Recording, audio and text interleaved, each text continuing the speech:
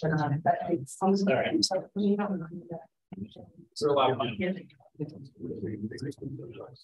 folks online here? Yes. Great, thank you. So we are going to call to order the March meeting of the Delaware County Juvenile Detention Board of Managers. Just want to recognize that our chair, Kevin, so the last chair, Karen today. And the online here. So we're going to ask folks who were online to introduce yourselves if you can. We're going to start with the Pledge of Allegiance.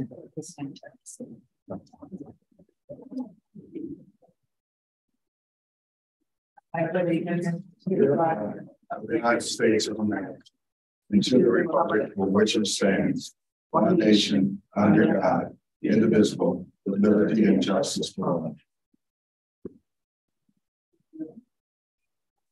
So we're going to have our first round of public comment. Reminding folks that you're going to have 3 minutes. We ask that you give your name and address before you give your comments to the board. And yeah, floor is open.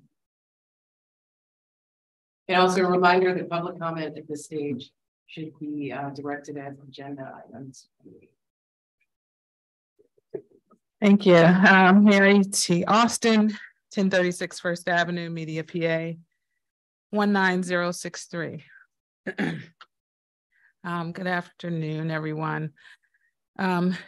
It's been just about a year since the doors of the Juvenile Detention Center closed due to negligence, physical, sexual abuse confirmed by the grand jury report.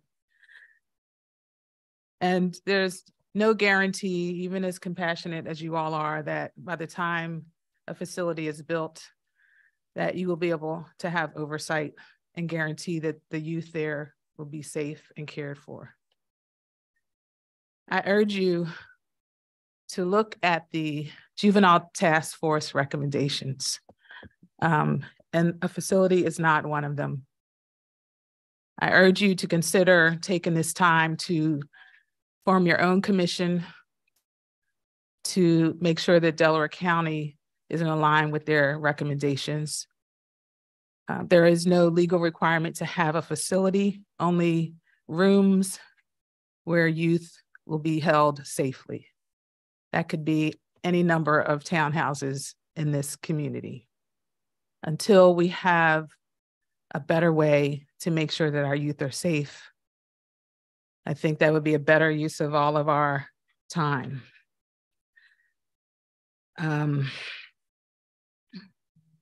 The community has spoken. You've gone out to the community, you've heard their voices.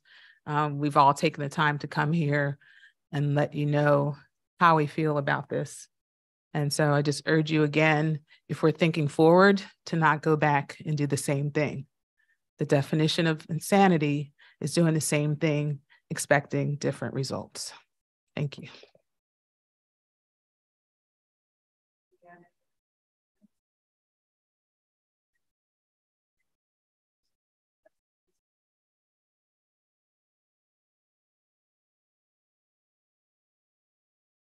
If not, I'll entertain a motion to approve the minutes from February. So moved. Second. Aye. We'll have a report from our juvenile court information.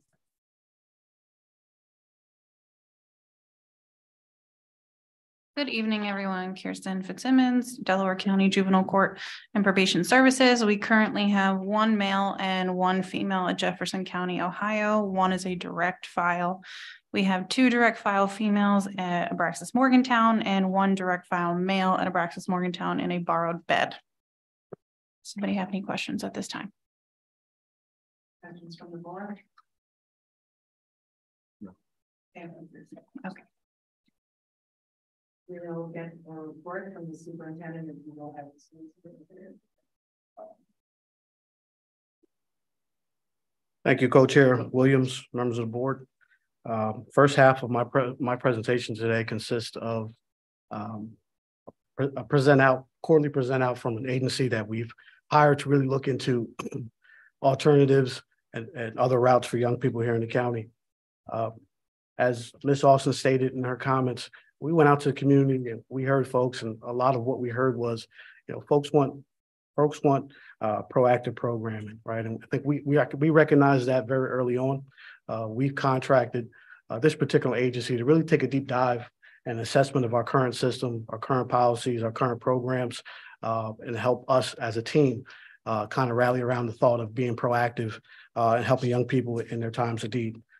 So before us today, we have interim executive director Jason Sani from the Children's Law, the Center of Children's Law and Policy, Mrs. Molly Cook, executive director of the National Assessment Center, and Mrs. Anne-Marie Ambrose, who is a Stoney Fellow who is assigned to this project on the ground, helping us coordinate these efforts.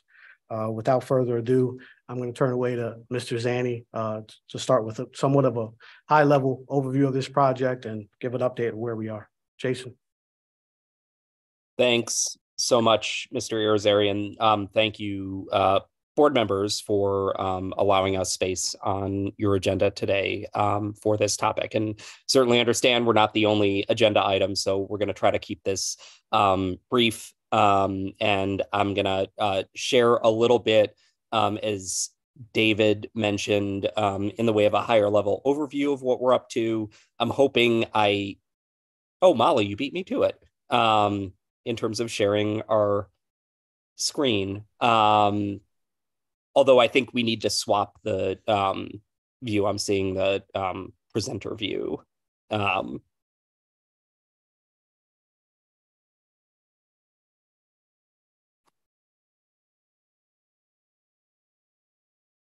And so, as folks know, I'm Jason Zani. I am with the Center for Children's Law and Policy. We're a national nonprofit that has existed for over 15 years, doing work on youth justice system transformation and improvement. We were excited to participate in this opportunity with Delaware County and really believe there's tremendous potential here to do amazing work and to improve and build upon services that are already being provided, that are achieving good results, but also make sure we're doing the very best we possibly can to meet the needs of youth and families in Delaware County. So what I'm going to do at the outset, and I know we have space for questions, is kind of provide an overview of what we have been working on since we were awarded the RFP back in December, and of what we've achieved to date, and then also where we're headed and some of the things we think are needed urgent priorities in the coming months. I will say at the outset, our focus and the focus of our work is really looking at the front end of the system and doing everything that can possibly be done to keep young people from having contact with the youth legal system. And while that doesn't speak to issues specifically around secure detention or the need for out-of-home placement in the county, there's obviously a connection. And we're really, again, focusing on what more can be done at the very front end of the system, again, to reduce the need for any kind of out-of-home placement in the first place. And I'll share just a little bit about some of the work that we've been doing recently that I think shows the potential and the impact of doing that, and the impact that has on race equity within the youth legal system. So Molly, if you want to go to the next slide, that would be great. So in our proposal and as part of this initiative, we have been just really privileged to have amazing partners. My organization, the Center for Children's Law and Policy, has taken the lead on coordinating the effort, but we also have Anne-Marie Ambrose, who is a visiting fellow from the Stoney Foundation, who has been on the ground meeting with folks in Delaware County, has tremendous expertise. I know she'll share some more about her role, but it's really an amazing opportunity to have a fellow from the Stoneleigh Foundation involved in this capacity. I know that Shay Belchick, another Stoneleigh fellow, has been working with Delaware County, working with the courts and probation and the child welfare system on youth who are involved in multiple systems, including the education system. And I think it's just really amazing that there's been such a high level of investment by the foundation in Delaware County. And I think it's a reflection of the potential that we all see to do some really transformative work. Molly Cook with the National Assessment Center Association is a partner in this work. They're an amazing organization looking at building out community-based alternatives and more efficient and effective responses to young people and families who need support and who would benefit from additional support. And then we have an amazing data partner in this project, Impact Solutions. They have been one of the Annie E. Casey Foundation's leading partners around use of data in the juvenile justice system. They have done really amazing work as part of the Juvenile Detention Alternatives Initiative nationally. They've done amazing work within the state of Indiana. And I'll share a little bit in terms of some work that they've done specifically around law enforcement and some work that we've been doing to try to identify diversion opportunities at the earliest possible point. So we're privileged to have these partners on board. We're taking a multi-pronged approach to this assessment. And for those of you who've reviewed the proposal, and I know a number of the board members have, we're looking at data. We're looking at how the youth justice process works. We're looking at existing community-based diversion programs and alternatives. And again, this is all with an eye towards identifying additional opportunities or expanded opportunities to divert youth to effective community-based interventions, as opposed to having them directed towards the youth legal system in Delco. And that, I think, again, has a through line to the conversation that I know folks have been having about the detention center and the need for a center or not. We have been conducting interviews. We are going to be partnering with a community-based organization to help with outreach to youth, families, and community members. And then again, the goal of our engagement here is not to say, here's what should be done in Delaware County, but to identify some specifics in terms of what could be done that could enhance front-end diversion opportunities and give the community and this board and the county kind of those options for where we see, based on research, national best practices, and work that is being done in other jurisdictions that would help improve the way that the county serves young people and families in Delaware County. So we have been working primarily on initial interviews with stakeholders, trying to get a lay of the land in Delco. We have a lot that we are hoping to get done by June, which includes coming back to the board with some high-level data headlines that can help inform what might improve access to diversion at the front end of the system. We want to make sure that we're prioritizing outreach to the community. And we've had some great conversations with folks who are willing to partner with us on that. And then again, we don't want to kind of just issue a report that has recommendations for what we think would work best. We want to kind of lay out a menu of options based on what we've seen and what we've heard, and then give the county and the community the ability to kind of determine what will work best in terms of a roadmap and recommendations. So that's the overall timeline. We're hoping to be done and really have preliminary recommendations by October, but our official engagement ends in December.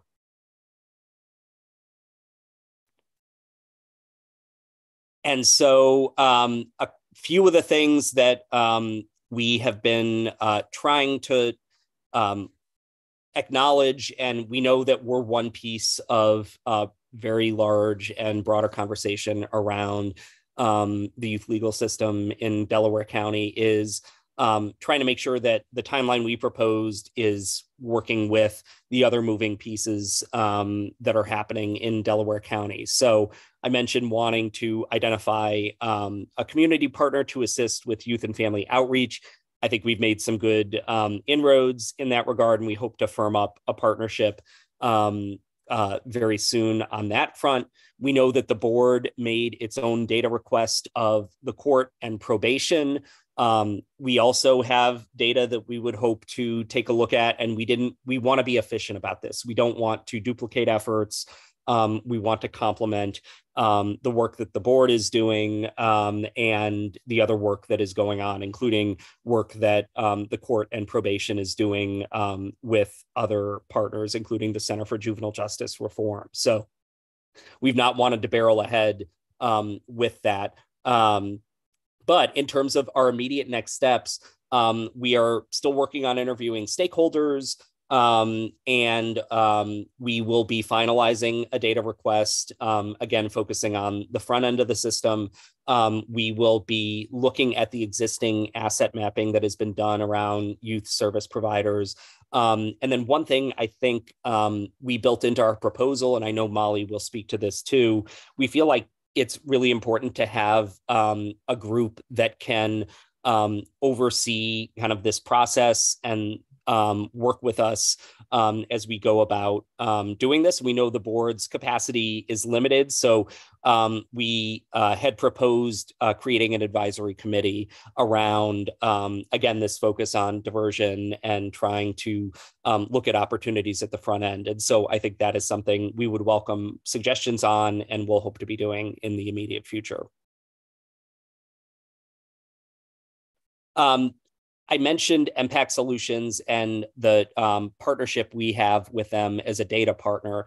I'm not going to go into detail, but again, I can share information with the board about their data chops and what they've been able to do in other jurisdictions in which we're working. One example that I wanted to share was they've been a partner with us in Monroe County, Indiana, which is Bloomington is the biggest city. It's where Indiana University is located.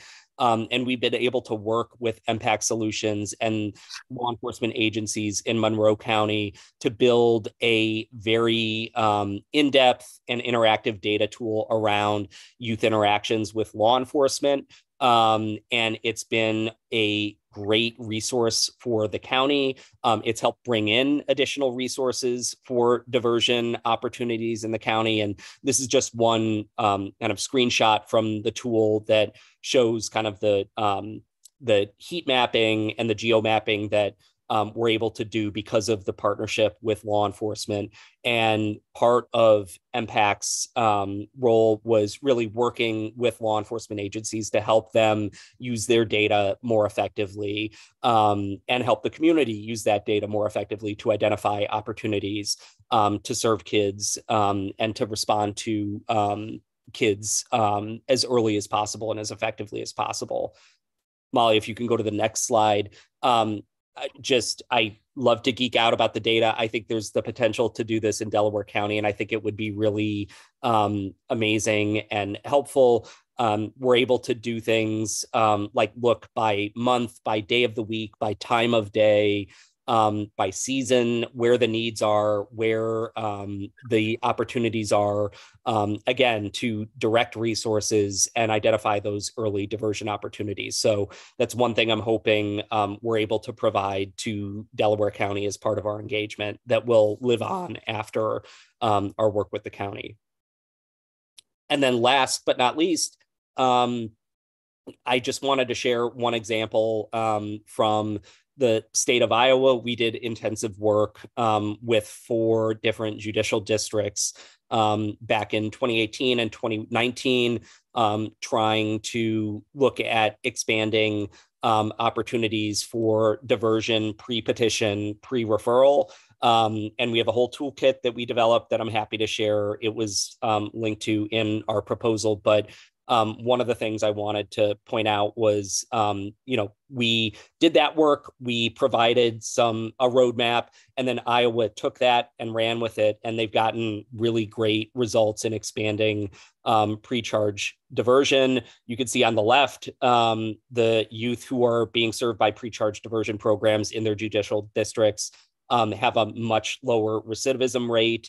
And if you look on the right, Black youth and youth of color are the majority of youth who are benefiting from those programs. And I don't think I have to say that Iowa is, not a state that's majority youth of color, but youth of color are tremendously overrepresented in the justice system. So it's been a win in terms of a public safety perspective and in terms of recidivism, but it's also an initiative that has really benefited youth of color in the state. So happy to talk more about that, but we're excited for where we're at. Thank you for everybody who's spent time visiting with us, and we're looking forward to the work ahead. And with that, I'll turn it over to you, Molly.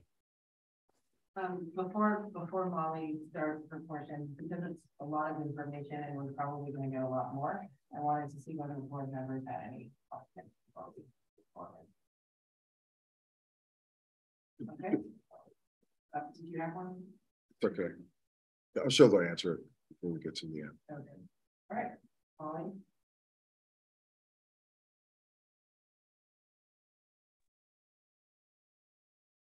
Hi, everyone. Thanks for having me. My name is Molly Cook. I am the Executive Director of the National Assessment Center Association. And I hope I'm going to start just by providing an overview of what assessment centers are.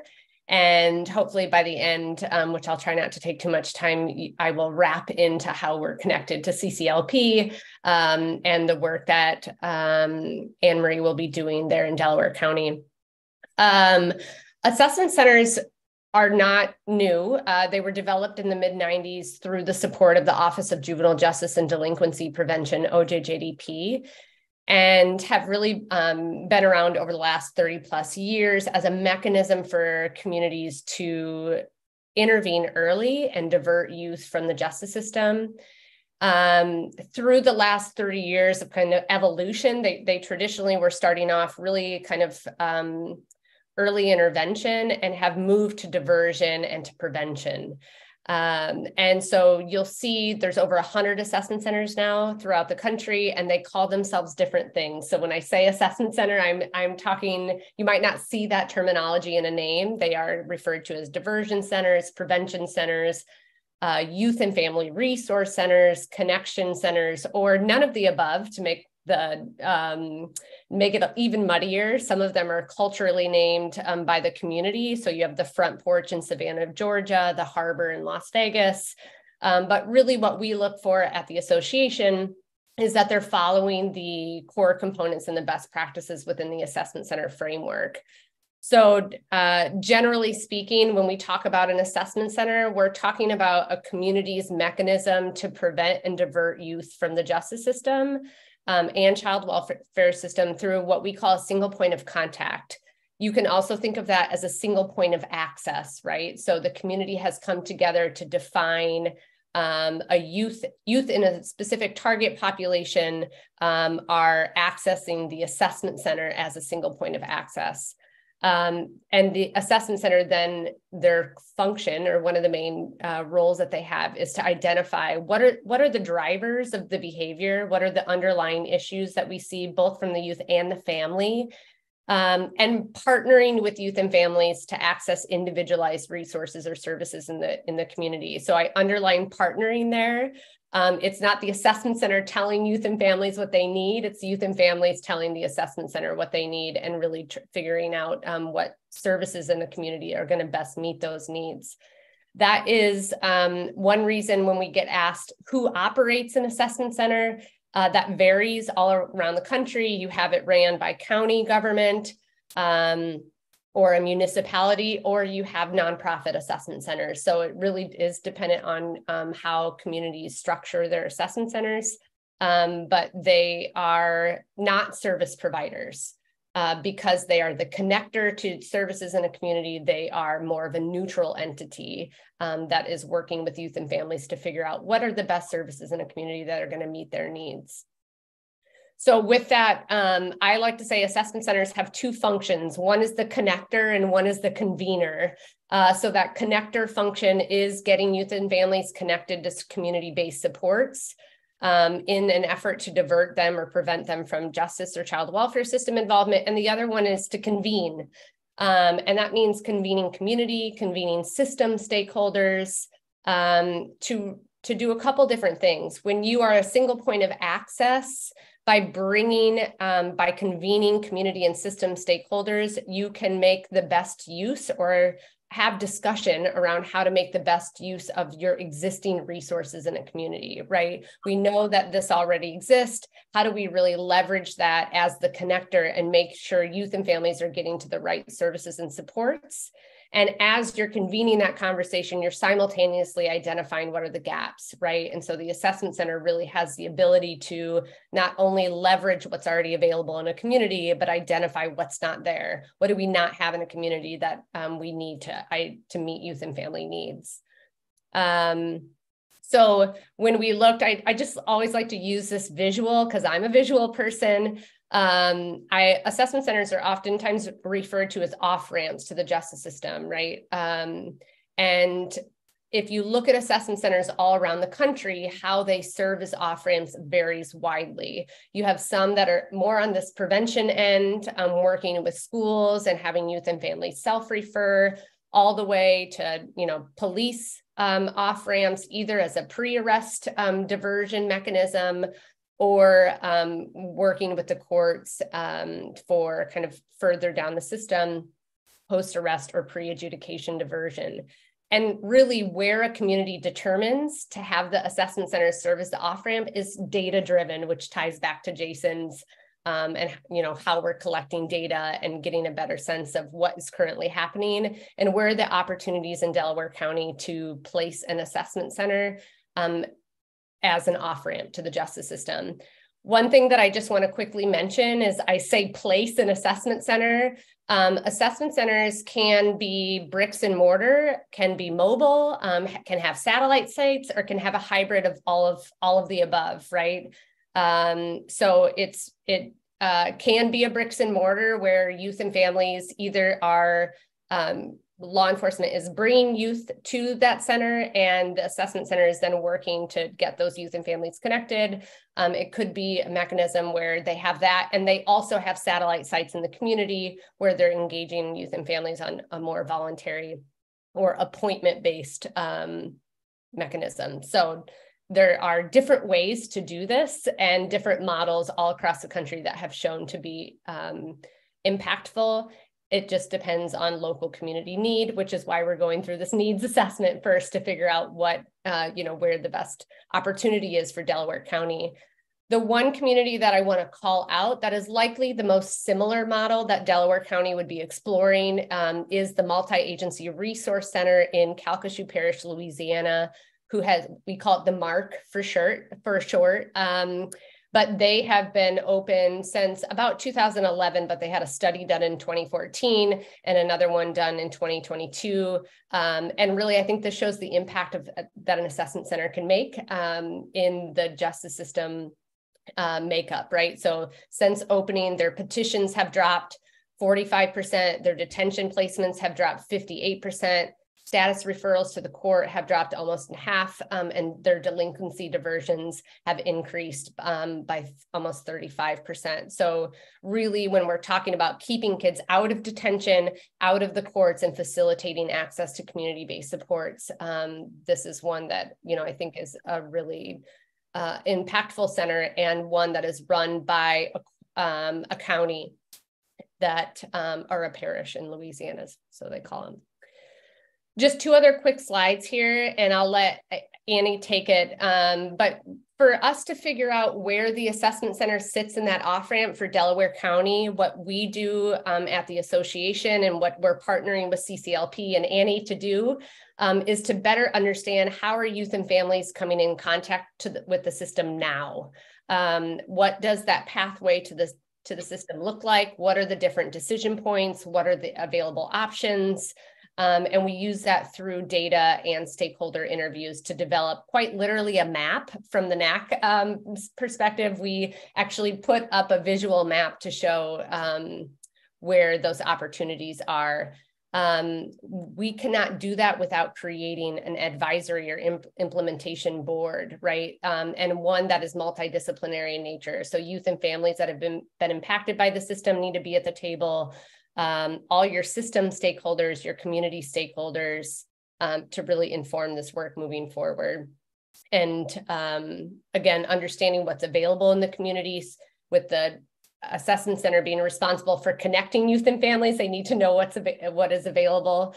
And of course, building and sustainability there for the assessment center. So that's really what we're working on at this point with CCLP, is better understanding what is current practice and where are opportunities for an off-ramp, and how that assessment center can be integrated into Delaware County's plans. So Annie, I don't know if you want to take it from there and kind of talk about your role with the Stoneley Fellow, or Marie, if you want me to hand it back to you, but. Yeah, that's fine. Real quick, because I know we're over time. So hi, everyone. I'm Anne-Marie Ambrose. I am now officially a Stoneley Fellow. The Stoneley Foundation is a foundation in Philadelphia that I did a lot of work with in the past.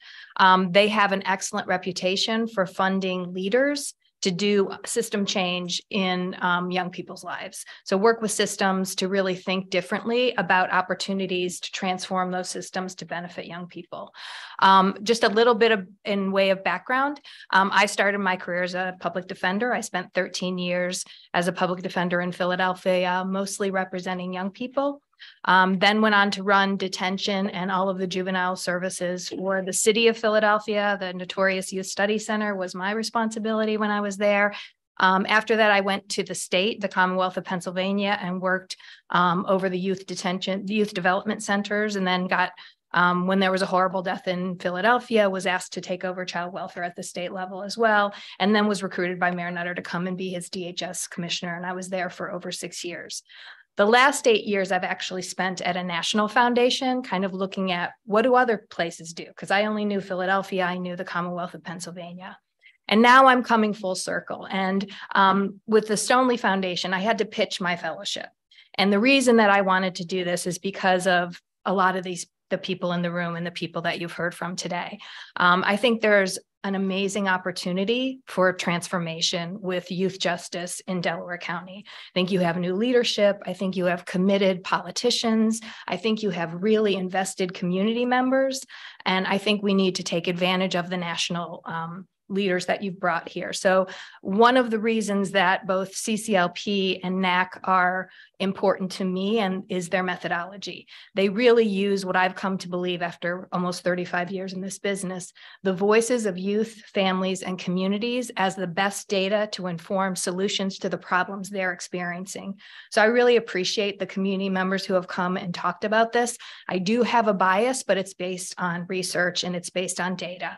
And that locking kids up when we don't need to is more detrimental to both them and to the communities that they live in.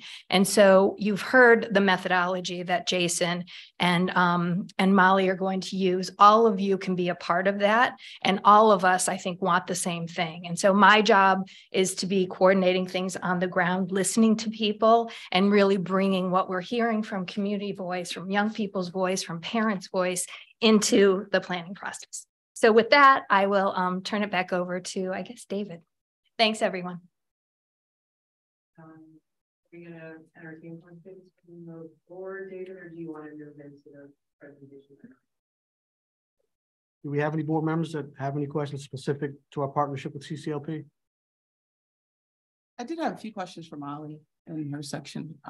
Molly, just looking at the assessment and prevention centers, are they typically in the community that they serve? Or are they usually like trying to be embedded in an area where you might see more youth impacted in that area of the county?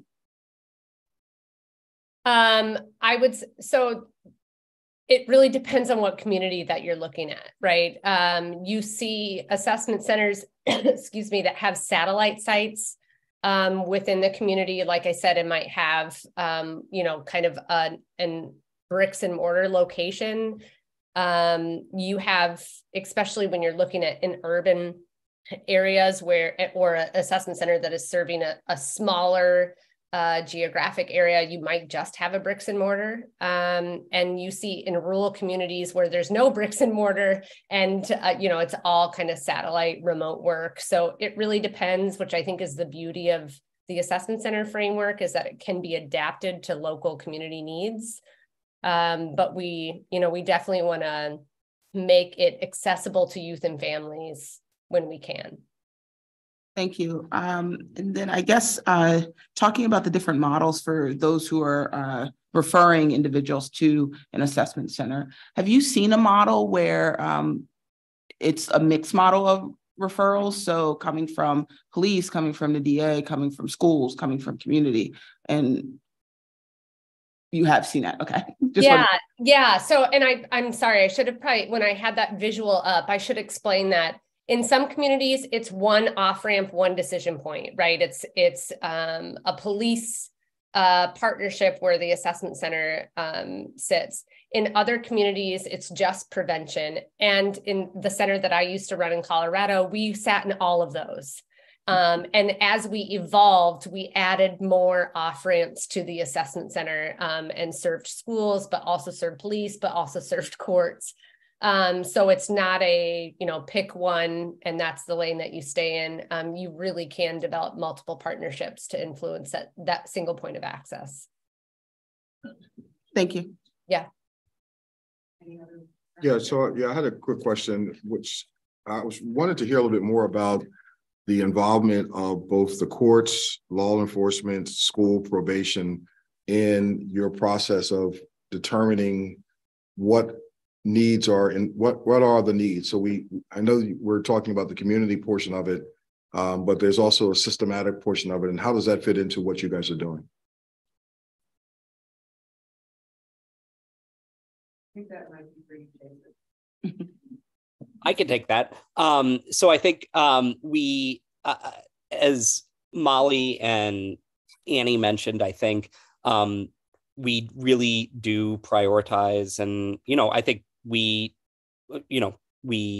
wore this on our sleeve in the response to the RFP, in that we feel like young people and family members and community members have just not been adequately represented in efforts to look at where the gaps are, where the needs are. So I think that's part of why we built in the outreach and the intentionality around partnerships that we did. That said, CCLP and the NAC and Annie, we all work with systems every day. That is the bread and butter of our work. And we know that there has to be a partnership with law enforcement, with probation, with the courts, and their perspective matters tremendously. So it's not just we're going to them to ask for data. It's we also want to hear, what is working and what is not on the ground. Going back to the example that I shared of our the law enforcement data tool that we developed in Monroe County,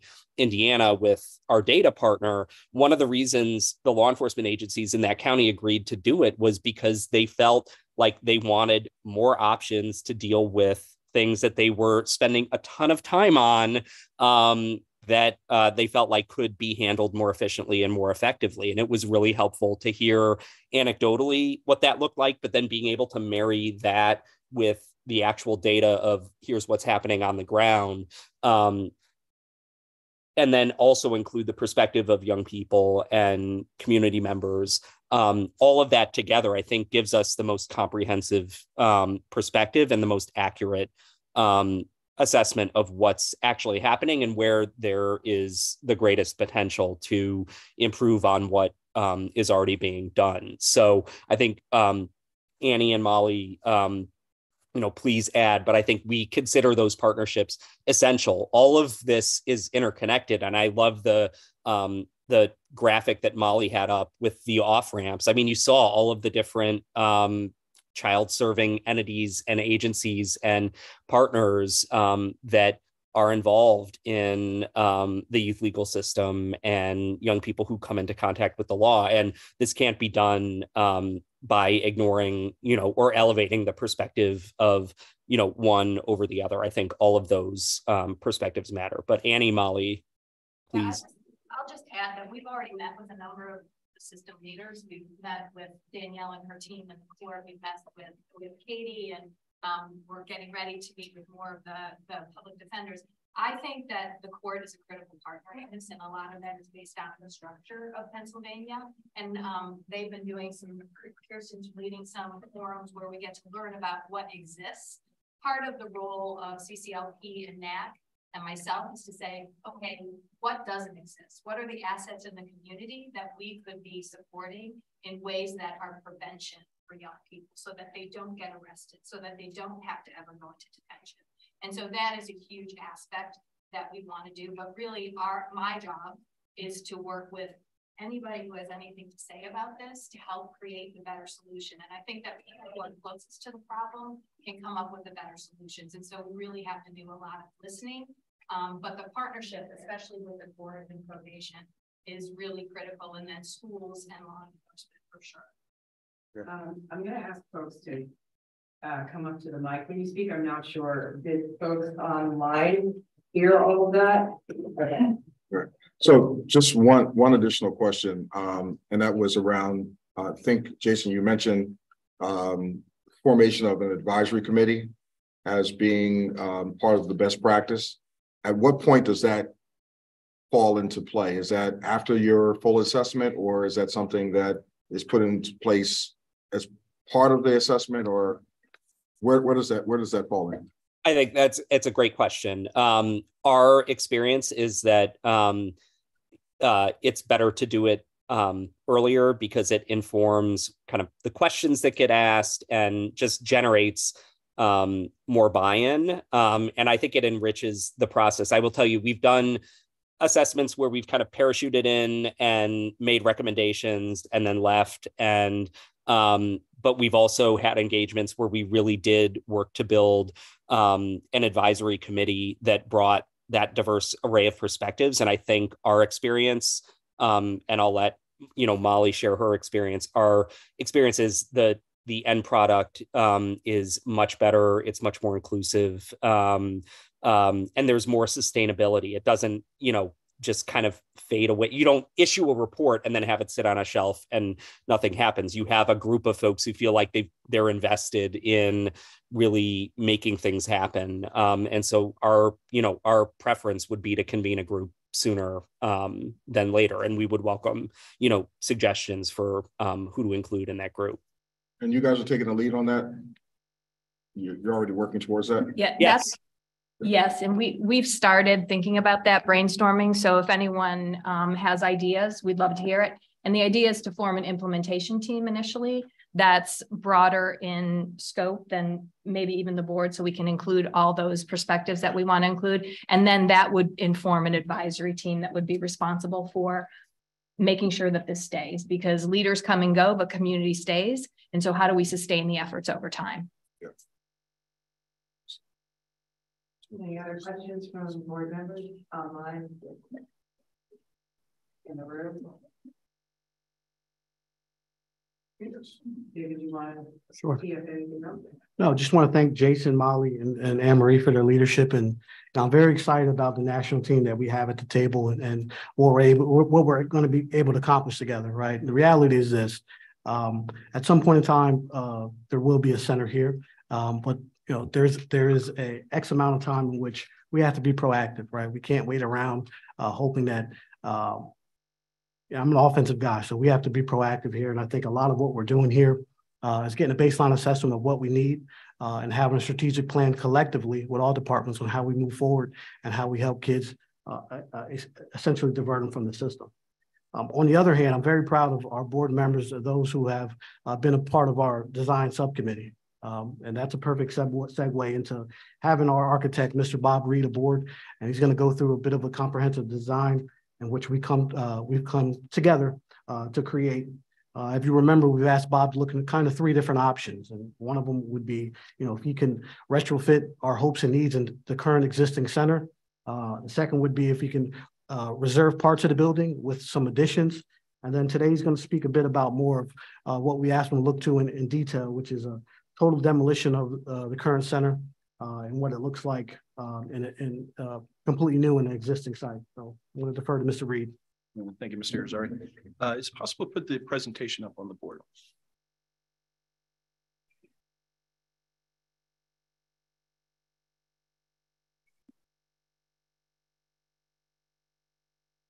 That's the last slide. So if we could go to the beginning, I appreciate it.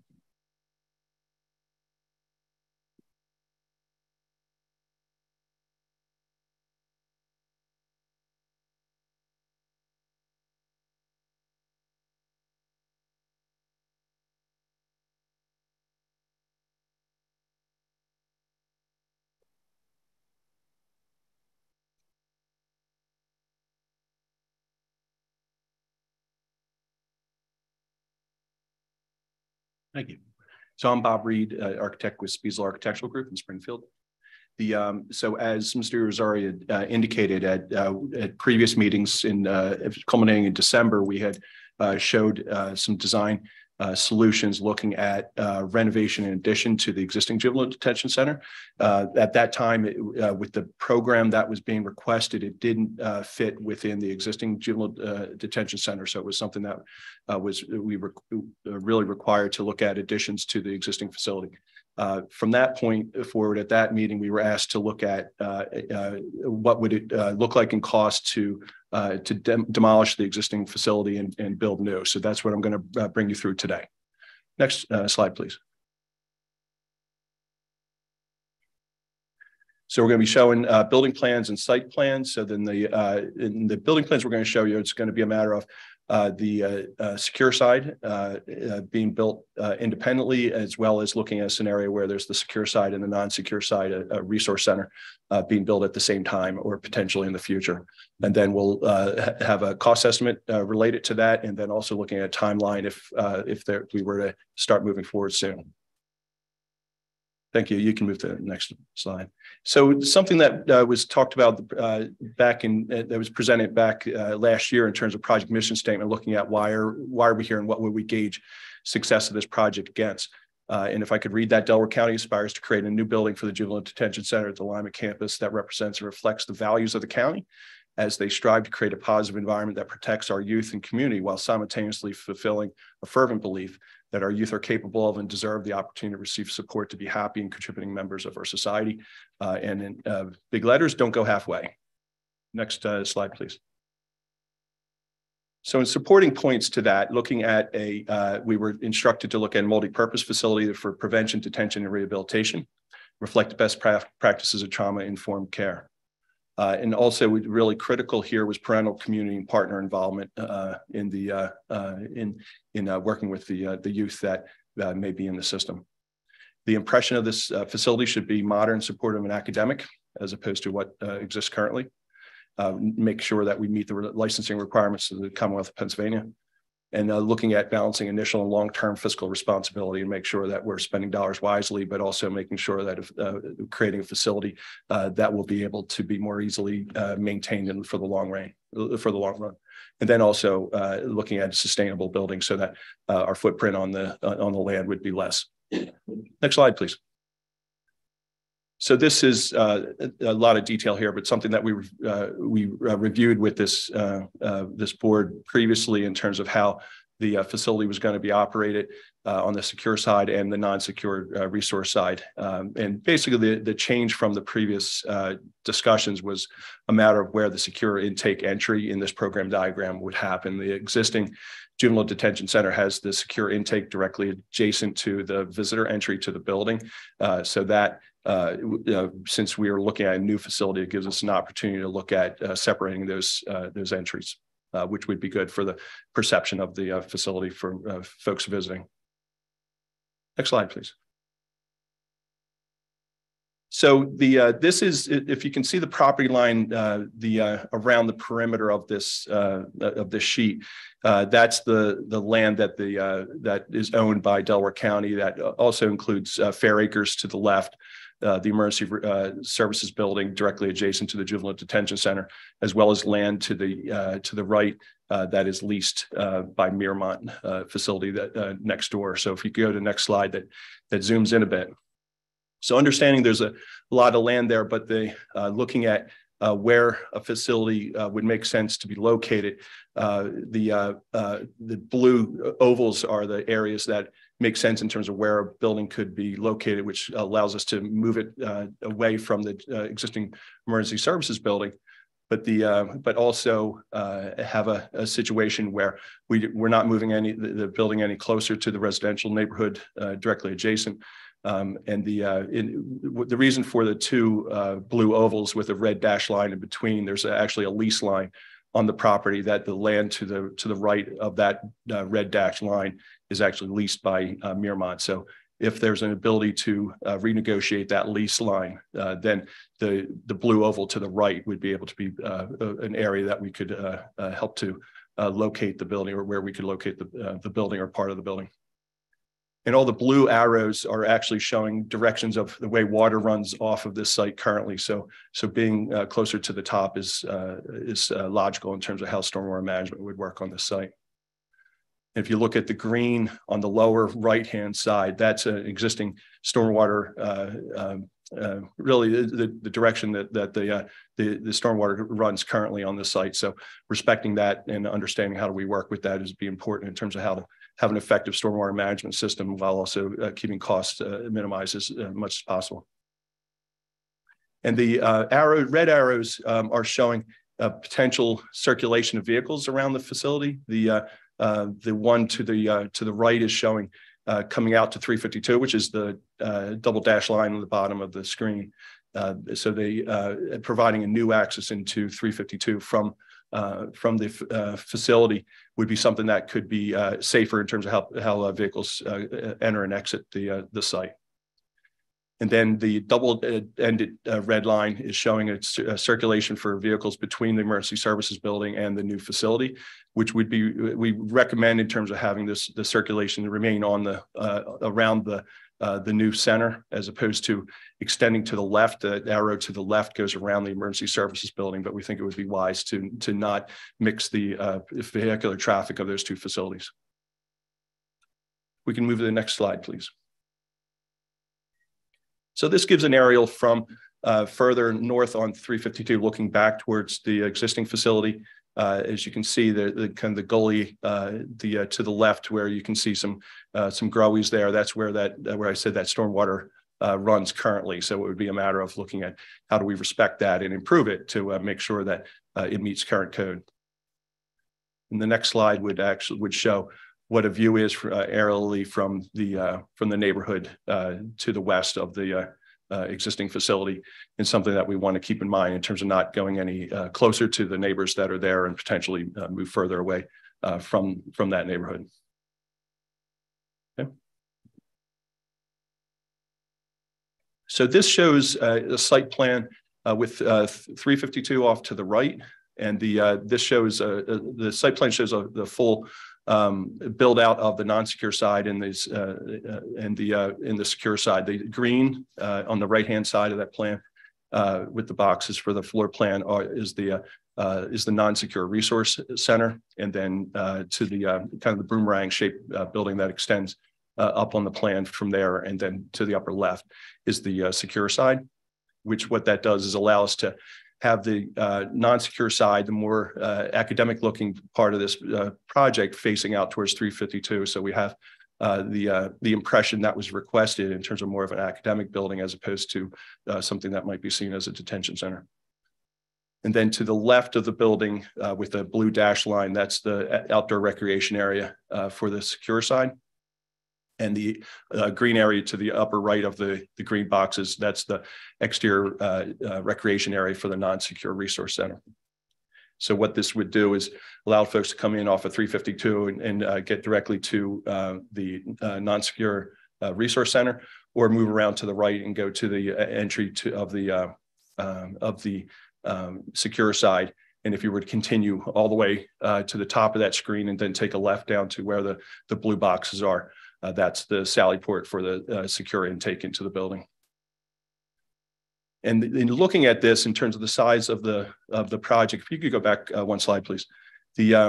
So the total of this entire facility is approximately 49,000 square feet, which is about the same as the existing secure facility. So in essence, what's happening here is the secure side is being reduced by 15,000 square feet, and then the non-secure side would take up that 15,000 square feet. So in essence, we're getting the 15,000 square foot non-secure resource center that fits within the existing square footage that the existing juvenile detention center took up. So what is a much more efficient building. It's smaller, 15,000 square foot smaller than the existing building, because we're able to right size the spaces because there's we're planning this facility for 24 bedrooms as opposed to the existing facility that was planned for 66. If we can go to the next slide, please. And so then as we go closer into this plan, and if the next slide will get us even closer in, if we could do one more. And this is both the secure and non-secure side coming together. So on the right-hand side of that plan, in the green, that's the entry into the non-secure resource center. So you come into the tan area, which is the student lounge and open cafe area that then has access into classrooms and resource areas, recreation spaces, a barbershop for one person, a music studio for one or two people. So having something that we have easy access to a lot of resources that could happen there.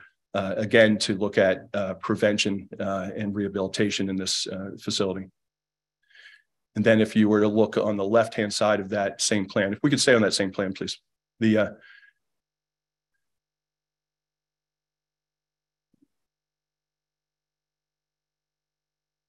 Thank you. And then you see in the light blue to the left of the green, that's the kitchen that's shared by both sides of the facility.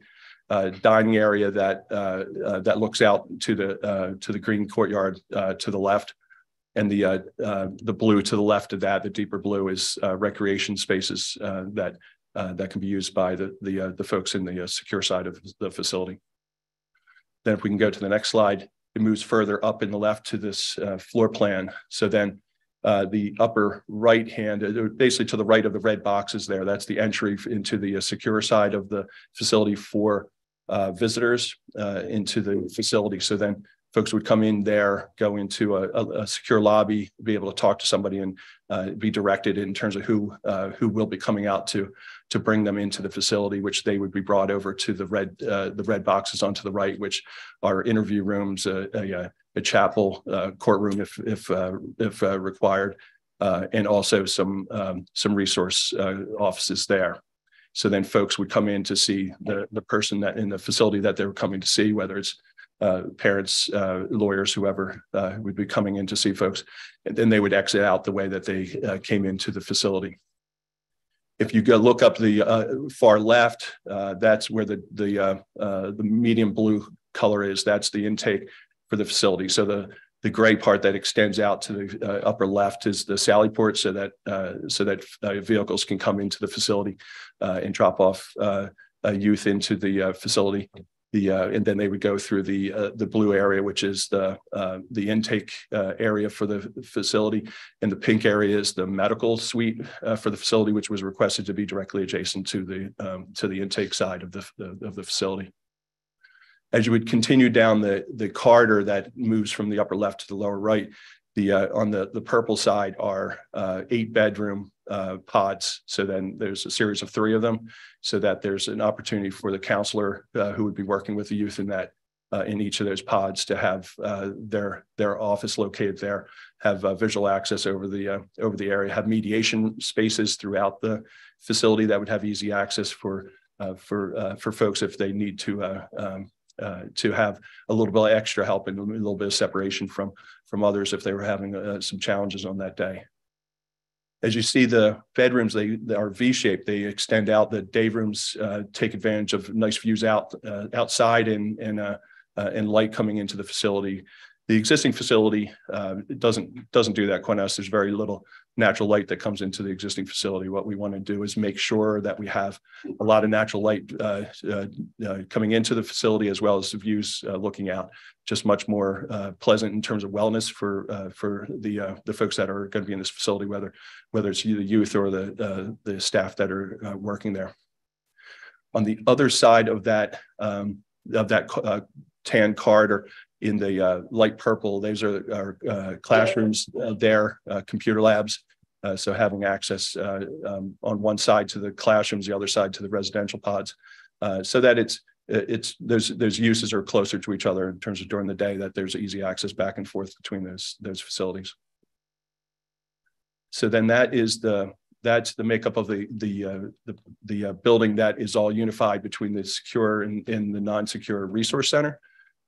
We go to the next slide, then that will show if this were to be built in 2 phases, with the secure side being built first. This is showing how that facility would still work. It's still the secure side still works the way that it did in the previous plan. It's really just a matter of the green part of the building on the right-hand side, which was the non-secure resource center. It's not shown there currently, but then the roadways work the same as they did previously to be able to have access into all the necessary entries and exits out of the facility. So then we still take advantage of the ability to build this first if the county chooses to do that, and wait later to build the non-secure resource center.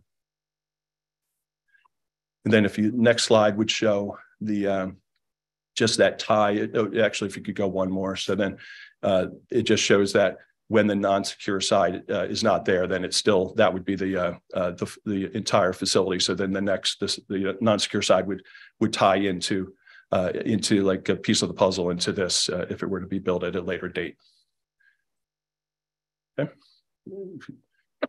So this shows, just in terms of looking at inspirational images, this is a middle school actually that our firm just completed in Lower Merion School District, something that's academic looking. And we see that, from the direction that we've received, and also in terms of how the facility operates, we feel that we can have something that looks very academic and allows us to get natural light in and out of the facility. And then if we would go to the next slide, shows a community center that I was involved with in North Jersey, something that colorful and pleasant, but still having a good opportunity to get light into the facility and views around the facility to make sure that there's a good opportunity for staff to be in contact with the youth that are in the facility. Next slide, please. So then, as we were looking at the cost estimate, we looked at it at 2 different options here, with option 1 being built all at one time. So with in this case, the demolition of the existing facility is included in that number. So then, as we're showing there, $426,000, including design costs. All these are all-in costs that include design fees, soft costs, furniture, fixture, and equipment, security that would be necessary. So we show there in terms of how that could total $37.5 million total, with the secure side being 26.4, understanding that if you were only to build the secure side, you would also have to do the 426,000 for the demolition. And then what we looked at was option 2 is a phased option where the non-secure side would be built later, approximately 2026 to 27. So there's approximately a $2.5 million increase in cost there. And the reason being is escalation, just in terms of that, as we know in many parts of our lives, the longer that you wait to buy something, the prices continue to go up. But also it would be a whole separate project, so then you would have to bid out the project separately, and then have a new contractor come in to build the rest of the facility, which does present some challenges because you're building a facility right next to an existing facility. It gets done. It's just a matter of something that needs to be kept in mind in terms of building this in a phased situation. So that's what that asterisk shows in terms of the non-secure side. In terms of looking at, that's where the major part of the cost is. There is a slight cost that we're showing differential that we're showing between the secure side in both scenarios at 26.4 million for option 1 to 26.9. And the thinking there is the wall between the secure and non-secure side. If you build it all at one time, is an interior wall. If we build it separately, then that outside wall becomes, or that wall becomes an outside wall, and there's additional costs that would be incurred in doing that. And then I can go to the next slide, which shows in terms of timeline. Of course, we can go back and answer any questions after we're done this. So looking at finalizing our feasibility study, which basically in this month we're finalizing that. Then looking at the full design and land development from April this year to June of next year. And as was brought up in previous meetings, just the architectural design and engineering design of the building itself wouldn't quite take as long as that is showing, but the land development approvals will take that long, most likely, just from experience in terms of working with the local authorities, as well as working with the county in terms of getting approvals. And then bidding and contract award, looking at July to September of 2024, and then construction, what we're showing October of 24 to December of 25 for the full build out, with an asterisk there saying that we could save probably a month of construction time if the non-secure side's not built at the same time. So then that would be early November of 2025 that we believe you could deliver just the secure side. And then looking at the secure, and option 2 is secure as a separate phase. And the asterisk on that says, assuming design and land development was done with option 1. If it was all designed at the same time, and then you were just building at 2 different times, then you could go through the process like is shown there, the bidding and contract award of 3 months and construction at 12.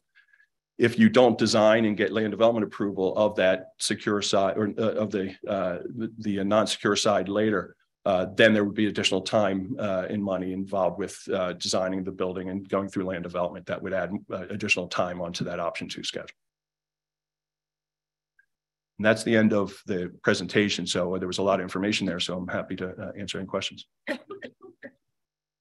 Questions from the board?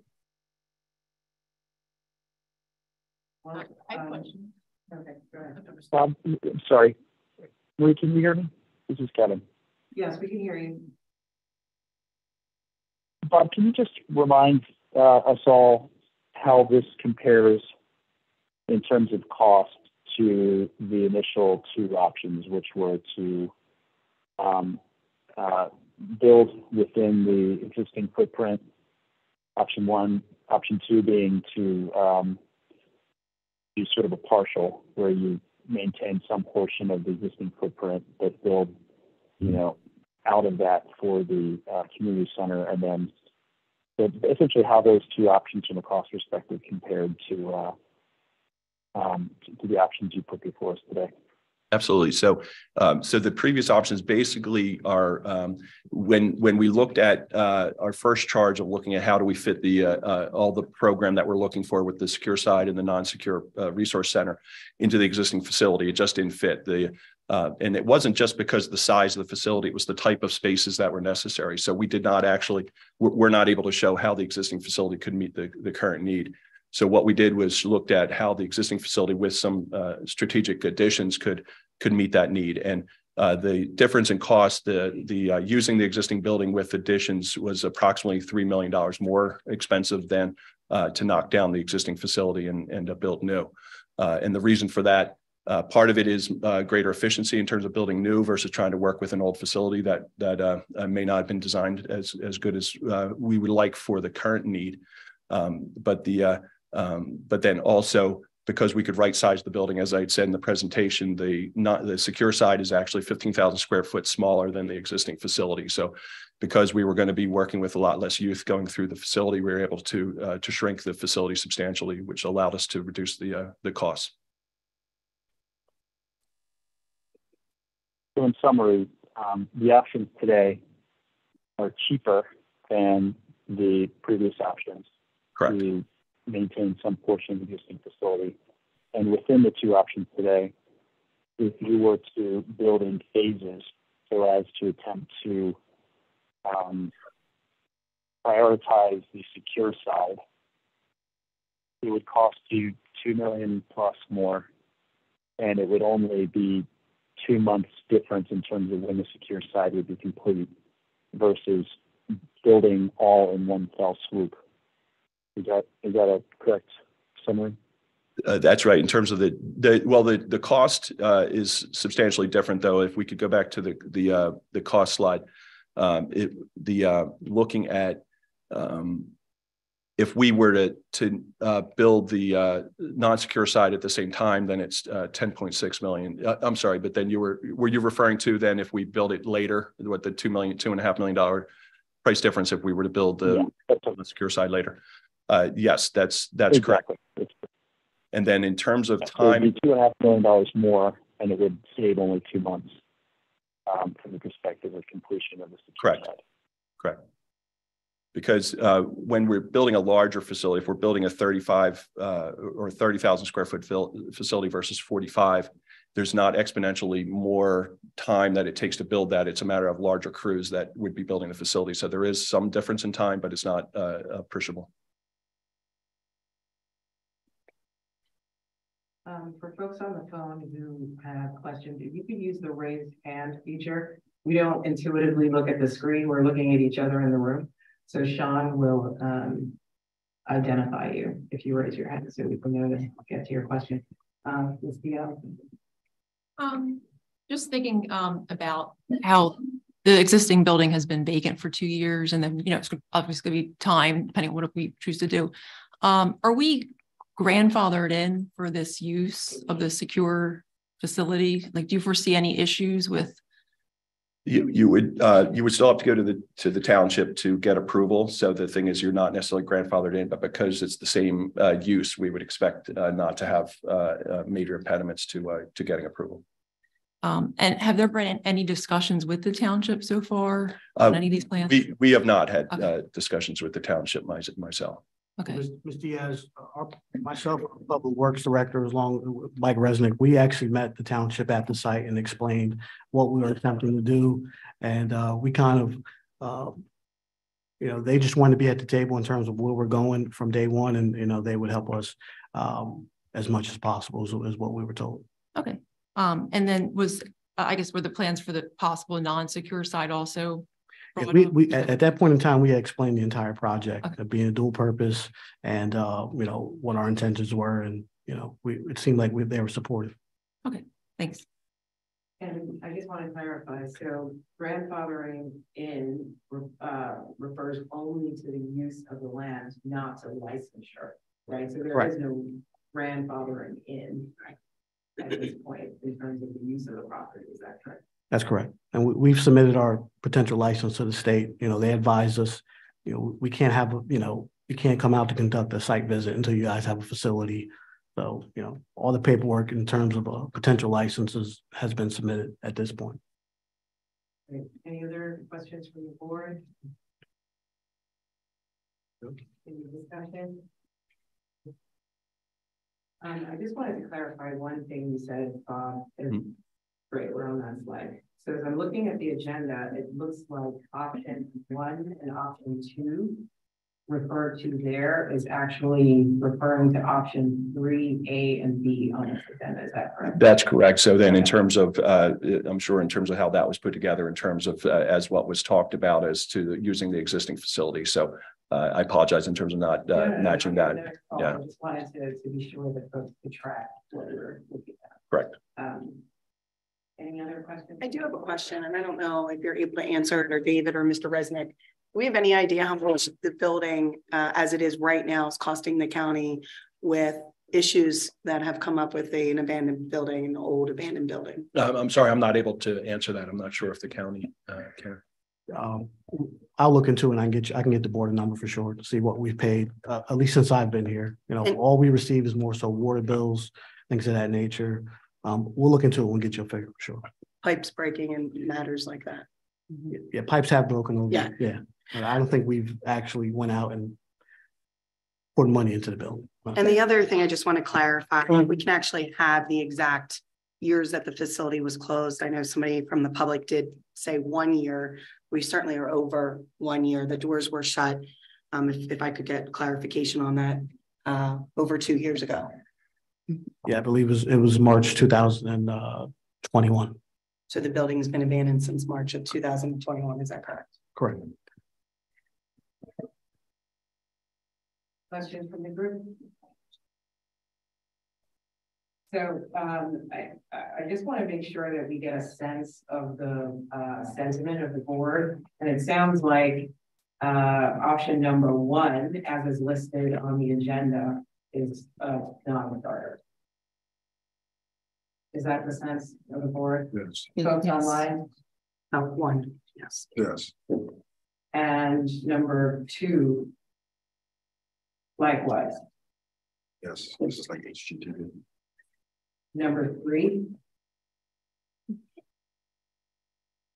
So unless I hear otherwise, I'm going to assume that the consensus of the board is that number 3 would be the direction that we might take. As between options 3A and B, reflected in cost up there, is there any sense of where it's are? So I do have a comment, just taking into consideration a lot of the community sessions that we've been at, some of the input that kind of requested us to try to maybe think about putting a facility or the resource center of the facility closer to the community that we may be serving.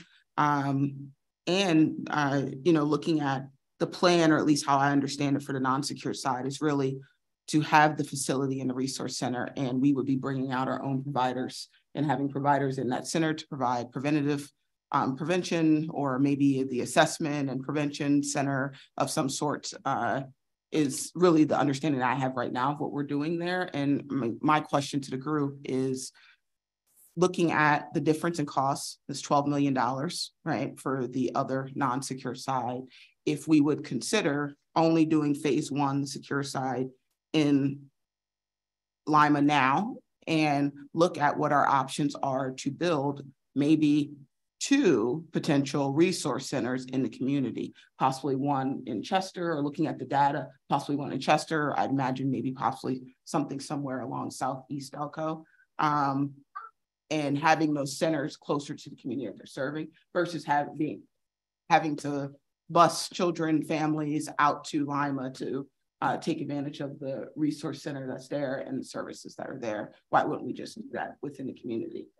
So that's kind of my question to the group as we think about how we're building this. And yeah, I think, and I'll turn to Mr. Illuminary to supplement or correct this answer.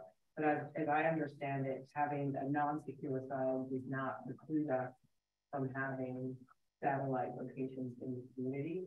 In fact, having a non-secure side would be, as Ms. Cook described, possibly a hub that then directs folks to in-community services.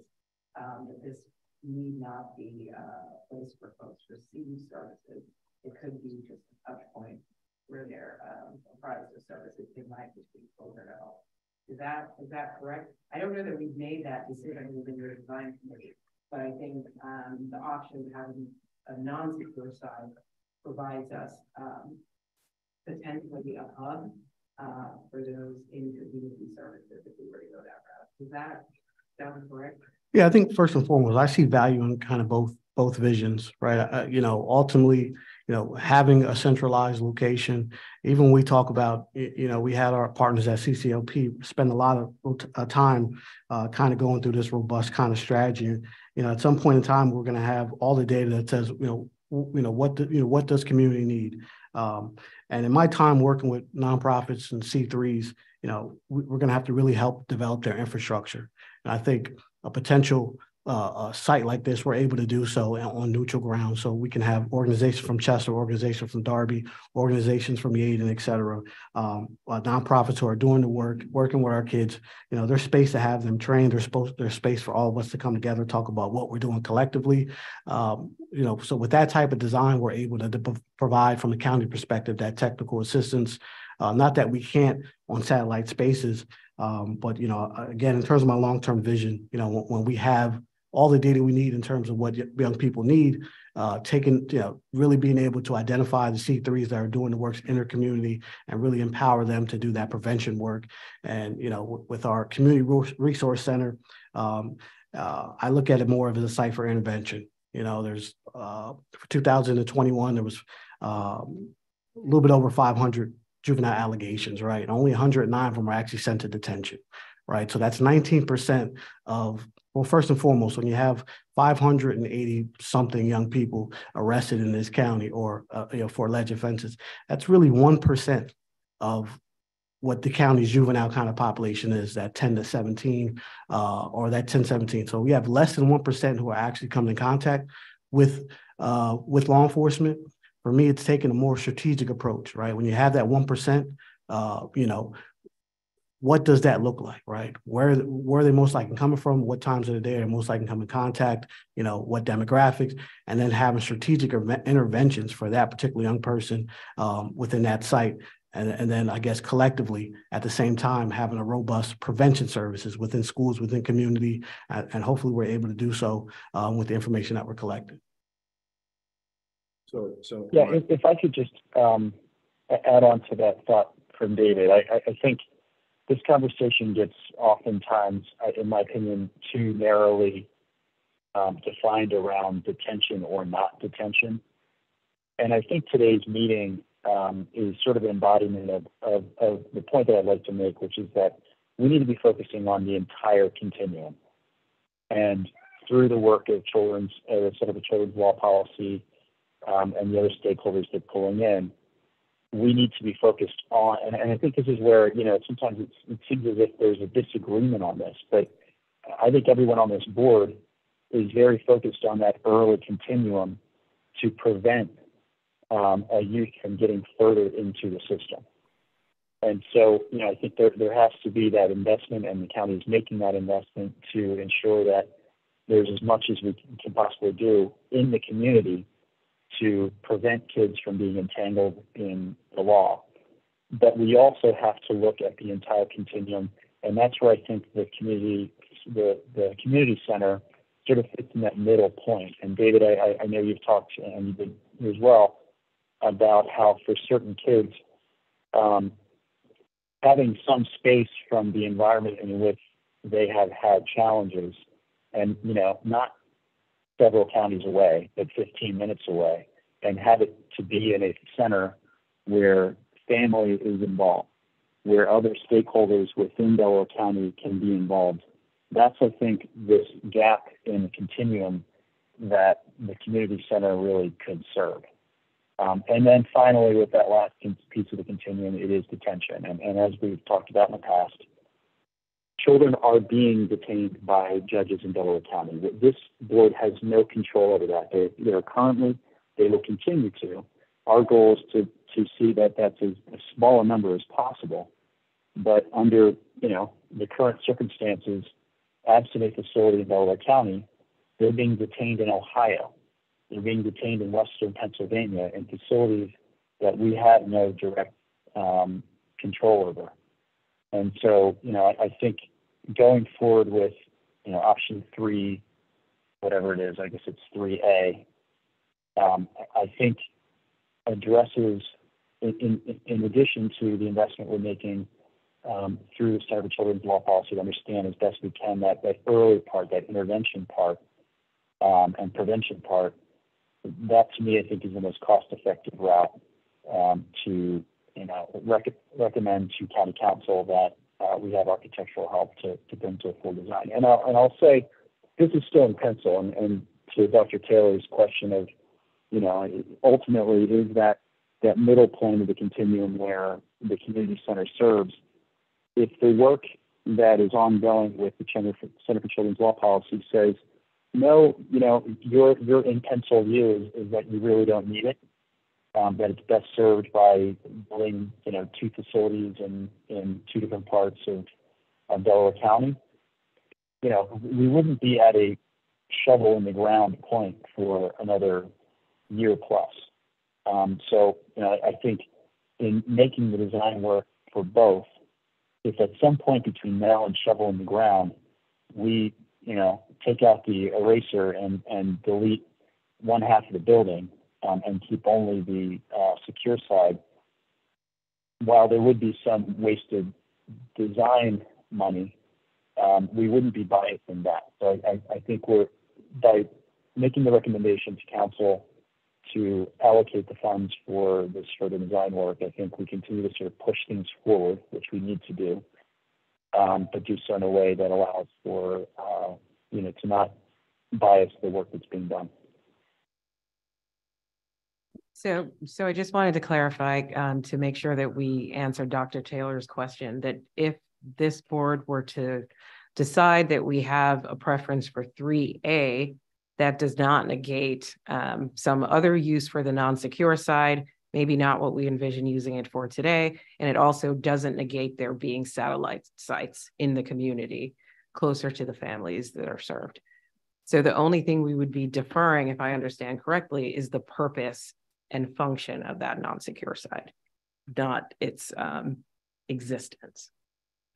Does that answer? Yeah, I think that does answer. I mean, although there is the other question of the satellite sites, like there's only an infinite amount of money. And so if we spend $39 million on this site and then have to do satellite sites. So my proposal was just to think about efficiencies in terms of what we're doing. But I do get Kevin's point of that we have a year of design. And so when the data comes back from our partners and what I guess their research shows us we need, we could make a turn, or if we need to, and decide that it needs to be closer to the community. Although, Kevin, one of the points that you did say was that speaking to something Dave had mentioned before about it, maybe being away from the community could be a good position or a good point for some youth. But my understanding of the non-secure side, we're not planning on having residential programming in the non-secure side. We're planning on having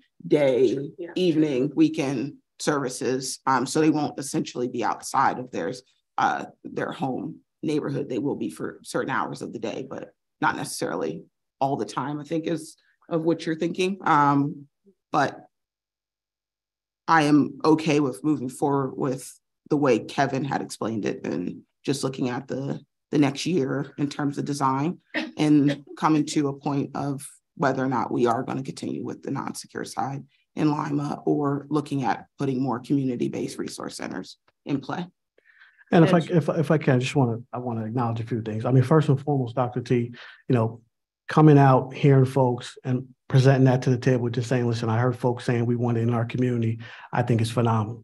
For me, you know, I lived in the city of Chester for well over 10 years, and I know about some of the logistical issues, right? The historic East versus kind of West End. If we're gonna have a center where there isn't any really neutral space, that's gonna pose some issues as well, right? And when I talk about getting out of your environment, I use my own story. I use it, you know, sometimes getting out of your own neighborhood saves your life, right? And not that, you know, Lima's that. But the first time I've been around green trees and open space was, you know, at Cheney University, right? And that was, for me, that was life-changing. And, you know, I think oftentimes, you know, there's a lot of studies around having spaces in the community, but there's also a lot of data behind putting a kid in a more supportive environment and the way that helps him as well. So, and I also want to acknowledge the fact that, you know, if there is a dual purpose kind of central location, when we talk about satellite spaces, we talk about existing C3s, their current space, and building their infrastructure with programming.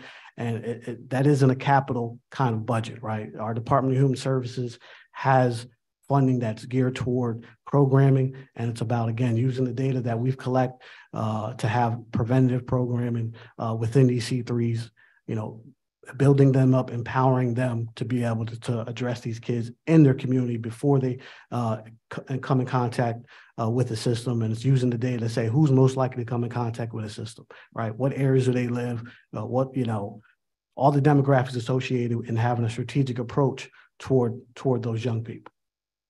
You know, I would just, if I could, I just would add, just kind of just echoing that for me, Dr. Taylor, what you're saying is right on point, as well as the opportunity to do something a little bit different and be unique. That's why we're here. But I think what I'm most excited about was actually the earlier portion of the presentation that, you know, number one, hearing from the community, hearing the needs of what's necessary right now so that we can begin to attack those challenges with our young people right now. All right. So not, you know, the house is going to be built when it's going to be built. But right now, young people have need. And if we can strengthen the nonprofits or the other services that are out there and in a meaningful way, that's going to make the major difference in our community. So so I'm looking forward to more conversation. I know that's not what you were asking though, Marie, but I had to say it anyway. I'm asking for whatever you want to say. Okay. Okay, so any other questions, comments? Yeah, question. So to clarify, if we vote on option 3 and CCLP comes back and then we decide that we're not going to use, will we still be building the non-secure side and using that building for something else if we decide we shouldn't have it in Lima, or if we decide to do the 2 satellite sites, or we wouldn't be building the non-secure side at all in Lima? So I can, well, we're actually not calling for a vote. We just want to get a sense of the room and get consensus on moving forward. We're not at the point to carve in stone any single course of action. But as I understand it, what we're saying is pending finalization of the use of the space, the scale of the space being the non-secure side, and the design, those are a lot of pendings.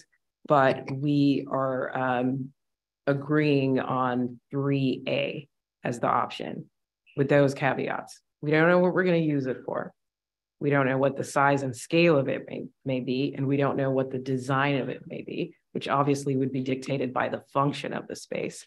But we do concede that we need to have some non-secure portion of the building.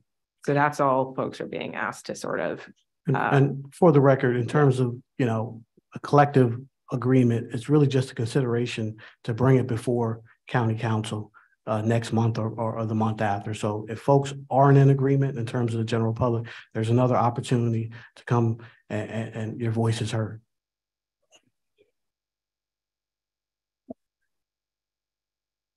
Is this a member? Shakima. Oh, Shakima. Great. Can you all hear me okay? I've been in transit and losing sound. I do, to weigh in, I am comfortable with 3A, but I also think that Dr. Taylor's point, and for me, what made me more comfortable with 3A was Kevin sharing that we are going to get more information. And I just don't want to lose sight. Like we've heard very strongly from the community that there are multiple needs, but we also know that the resources used and the type of money to address the different kinds of needs we heard are not always easily interchangeable. And so I don't want us to have a conversation where we're like sort of given this impression, if we don't spend the money here, we can just move the money over here and spend it in this way, because it doesn't always work out so neatly. So I do like the idea of having some flexibility to get all of the data. Right now, we're getting information about space and use and potential and cost. We also need to get information about what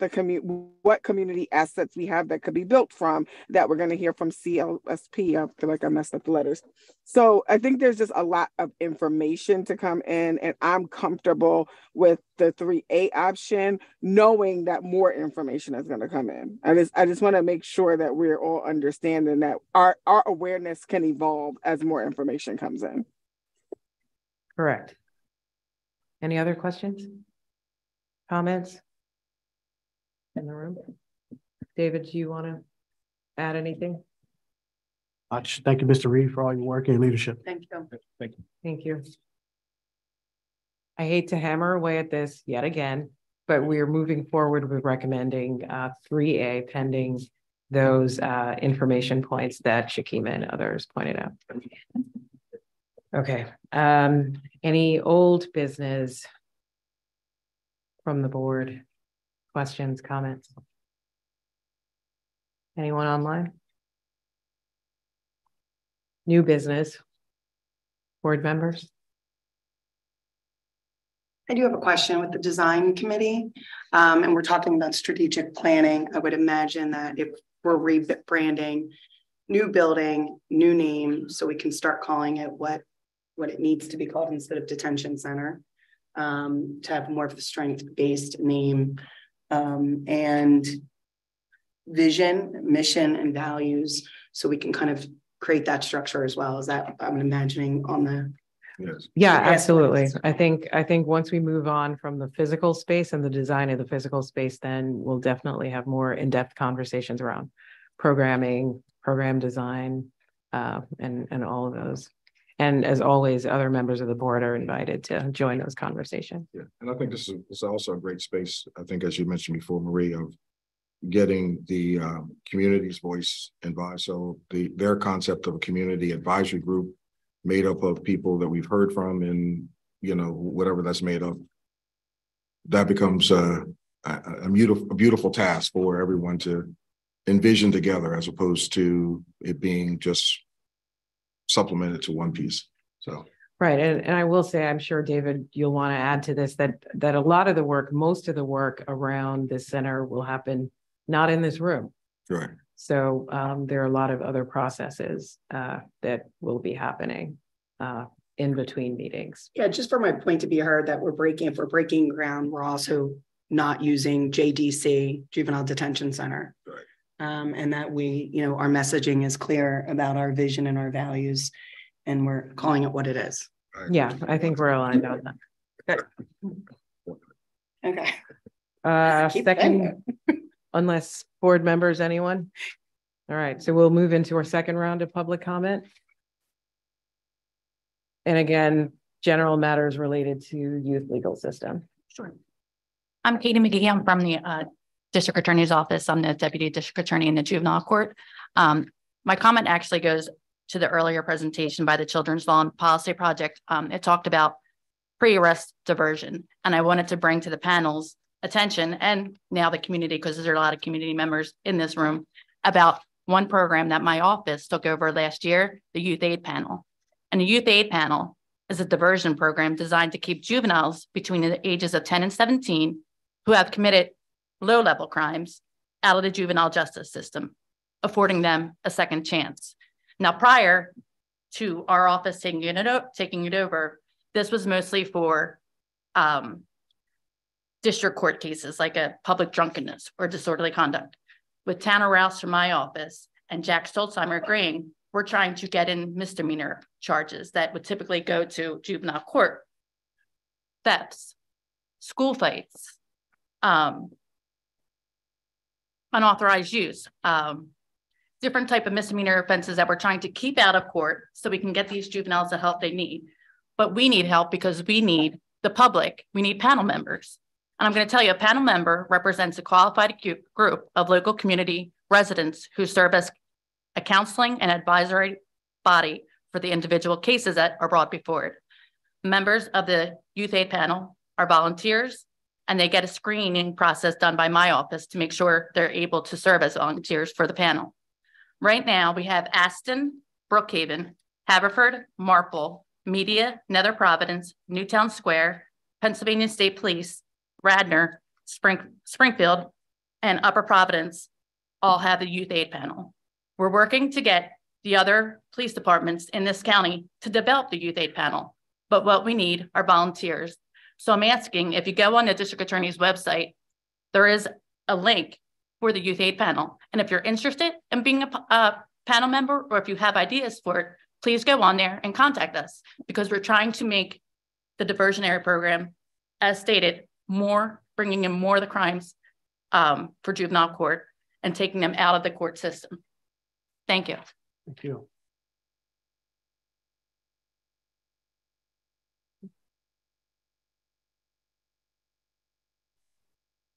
Diamond Gibbs, 39 Chatham Road in Upper Darby. Just wanted to make a quick comment on just the previous statement that came up. I feel like, of course, the areas and locations that were mentioned where the youth 8 panels are present, none of them are predominantly Black and brown areas, and I feel like that speaks for itself. And I just want to make clear that no, I do not and will never support this juvenile detention center coming back to the county. It has caused a lot of harm.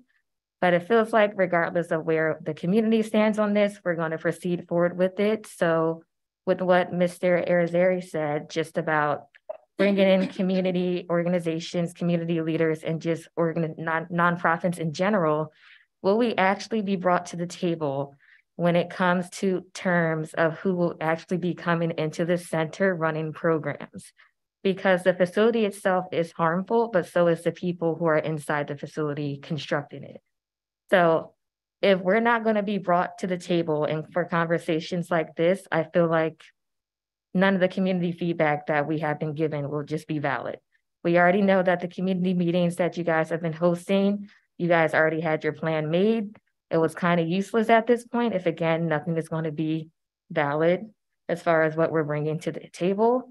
So I really need to know if there will be clarification on if nonprofits, community leaders, community members in general will be brought to the table when talking about who can actually run these programs, what the programs could look like, and even what the funding will look like for that. Because we, of course, just went over what the construction will be, but that's just construction. We have to talk about salaries, how much these programs will actually cost to operate and who will actually be operating them and how much that could cost too. So there's a lot that still needs to be discussed. And I just want to know if we will be a part of that conversation going forward. The answer for me is yes, but also understand this is government, right? So if you're part of the review panel, you don't qualify for a program, right? We can't have you reviewing yourself. You understand? So yeah, we're more than happy to have folks at the table. When we brought CCLP to the table, it was a collective decision, right? It wasn't Dave or Zary. Everybody individually scored it, right? We tallied up who scored the highest, and we'll always have that objective point of view with anything we selected. I appreciate that. It's always been a pleasure talking with you, and even Jason and Tiana, I appreciated having that conversation with you guys. So just want to say, just please keep us in the loop. The community voices deserve to be heard. Thank you. Thank you.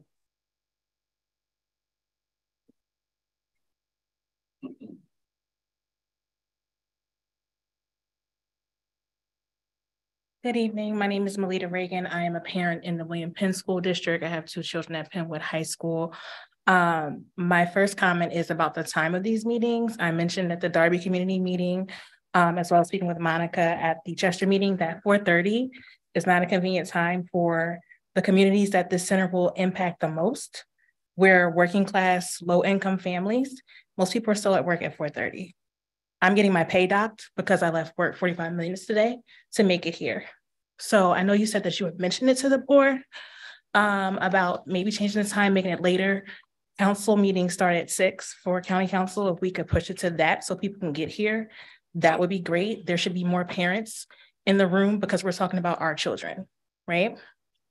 Has that been addressed? Have you had time to talk to the board yet about the time changes? No, this is the first time that we've met. And I mean, there is a process because they actually have to be advertised when we change the time because we've already advertised the schedule. And we talked about that when we spoke in Chester. Yeah, I'm trying to get more parents out here so they have more input, but they're still at work. Secondly, as always, I'm going to continue to advocate for preventative programs and resources in our schools and our communities where our children are. Research and studies say that that is what is best when it comes to addressing juvenile delinquency. I understand the need for the facility not having to ship kids across the state or into other states. I get that, but we have to talk about what are the root causes of why children get in trouble in the first place and addressing them. And studies say that you address them where the kids are, not miles and miles away from their home. It's not accessible. It doesn't make sense. And I'm sure it's going to cost a lot of money if you're busing families and children to and from places like Upper Darby, Chester, Darby, all the way out to Lima. It just doesn't make sense. So we have to start talking about how we're going to help these kids now, today, where they are in their schools and in their communities. Thank you. Any other public comment?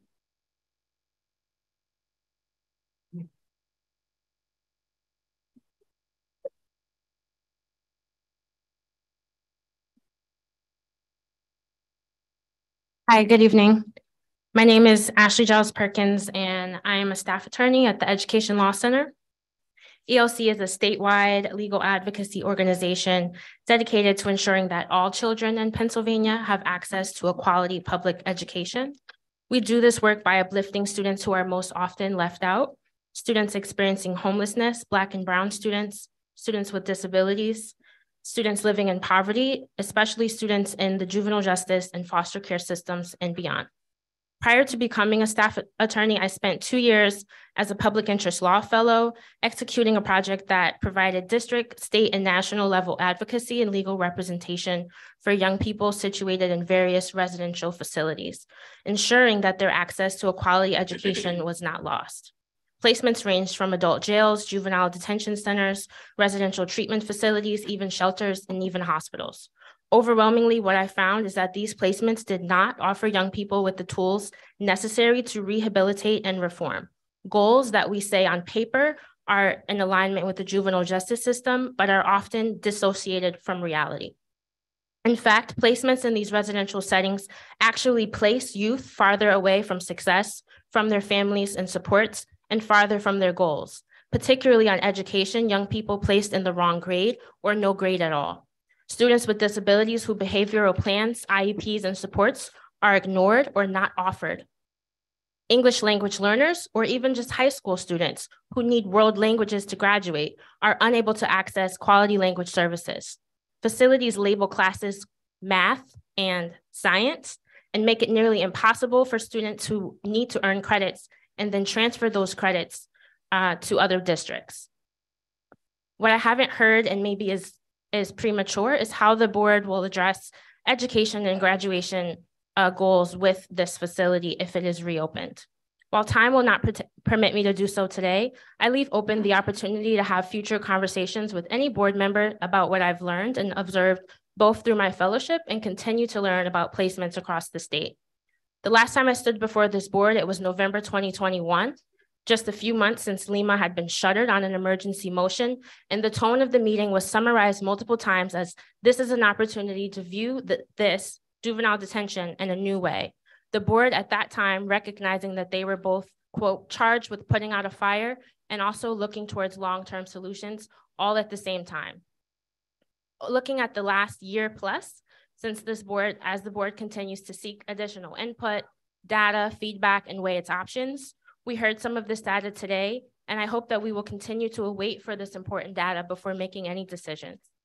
During your February meeting last month, one board member said, this is a specific task, a process that brings to light larger systemic issues.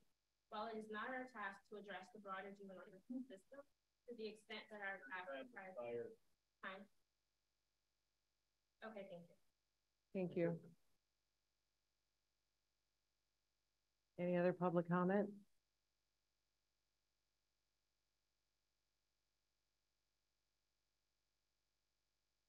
Andre Sims, 600 East 19th Street, Chester, PA. I'm so disturbed while I'm sitting here because I feel like I'm watching history repeat itself. There's a point in time where a meeting like this happened, and we weren't talking about juvenile detention. We were talking about slavery. And they said we have to disguise it, right? We got to change it. We got to use another name. So we're talking about, something else. And here we are talking about prisons and juvenile detention now. And so I think it's a slap in the face to the community, to the victims of Lima, to the victims of these facilities, for you to sit there and say, we have to call it something different when everybody sitting here knows what this is. Like, you owe us that much. Just like, can we just acknowledge like the trauma that takes place in these facilities? Can we acknowledge that grand jury report that came out and those allegations that are now reports that have been substantiated? And can we acknowledge that nobody's been charged, but you want to sit here and say, we're just going to call it something else? That's a slap in the face. And for us to put this carriage before the horse, you have brought CCLP in, and you have all this data and research, and we're not going to use it to make what is going to be the most important decision that we're sitting here to make.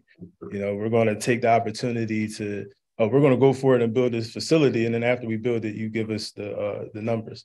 That doesn't add up to me. It doesn't make sense.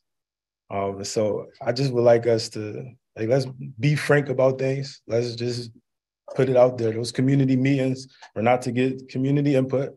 They were to act like, you know, we got community input. It's for the perception. The same way the school building in front of the detention center that looked, like Bob said, was for perception. You know, we want to make it seem like we're not locking our kids up. And that's fine, but let's talk about it. How are we going to talk about it? And I know, Diamond, you said that it seems like we're already going to move forward. I just want to say to the community, like, it doesn't end here. You know, there, I think 3 members of county council up for reelection.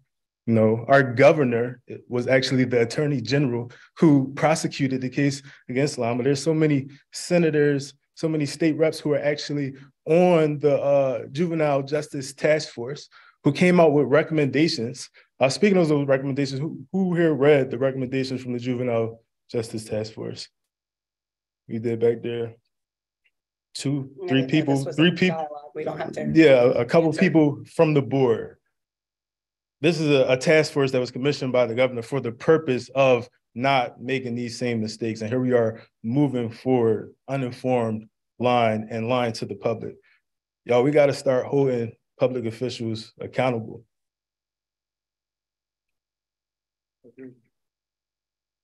Thank you. Any other public comment?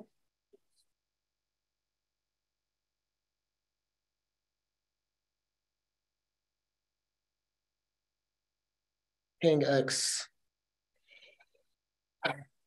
I definitely felt the slap in the face. Definitely felt the slap in the face. I'm trying to figure out why we're trying to sugarcoat things. Like I said, let's call it something else. That don't even make sense. Me personally, I agree with everybody saying we need to get to the cause and roots of things. We had a whole bunch of town halls, and it was just lie after lie after lie after lie. We need to build a detention center. That was a lie.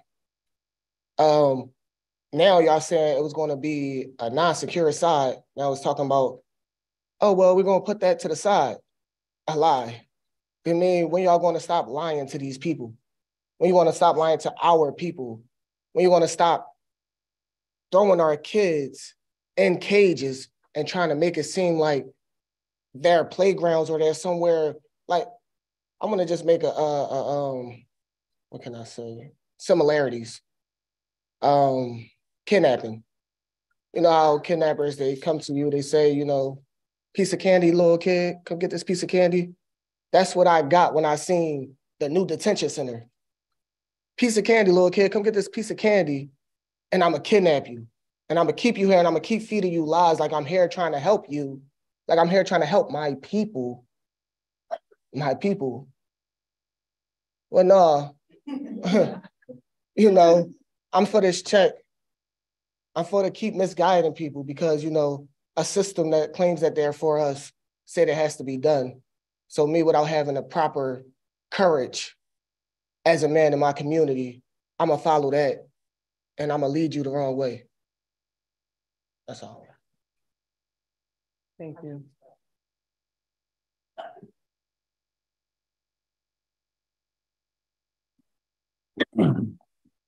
Good evening, everyone. My name is Darren Lawson from Chester, PA. I respect and I agree with everything that everybody's saying here, but I have over 27 years experience working in the juvenile field with juveniles and adults and from Chester, PA. So let me just say this. Sometimes we gotta have facilities and gotta have places to save a lot of these young men and these young women that's in these streets. I'm a prime example, guy from A Street. 90% of my friends from A Street were either murdered or locked up. So when I go into prisons, you know what they say? I got a life sentence. You got to talk to these young guys. You got to talk to them about making good decisions and choices. I'm a dean at Chester High School, and I know it worked. I know it worked. I have the boots on the ground, not by myself, but with a lot of guys that came home and said, yo, we got to do something with these kids at home, or have the parents crying, reaching out. And the biggest thing that I like what you guys shared, resources. Resources, because not just in Chester, but look at Chichester, Darby, Upper Darby, other areas. It's really no resources down there. So Mr. Rosario, just working up in Philadelphia, what I did, got the resources from Philadelphia and started bringing it down here. About, I would say 3 weeks ago, we took a number of 30 kids on an HBC tour. All of the kids got accepted to at least 5 or 6 colleges. College ain't for everyone, but we have to have resources and we got to work together. I know it worked. I'm one of the prime guys from Chester that worked hard, not to get anything out of it for me, but to give people hope to know, yo, you can do it. And no, you don't have to go to college, but you can be an entrepreneur. You can reach out to people and start networking and start making good decisions and choices. Not to go into detail, I'm sure you guys are familiar with the Bennett home. The Bennett home. 80% of that crime is down. Not by me, by talking to them guys and telling them, listen, you got to make good decisions. Giving them resources, giving them hope. Because a guy like me, I didn't expect to be where I'm at and all the things that happened to me. I'm a prime example. And I'm for not just Lama, but any facility if it's going to save somebody's life. I'm for it. Talking to my students, giving them hope, talking to the parents. That's all we ask. That's all we ask. And it's not just in Chester. It's not in Chester. I have something for this is for you guys right here. Thank you.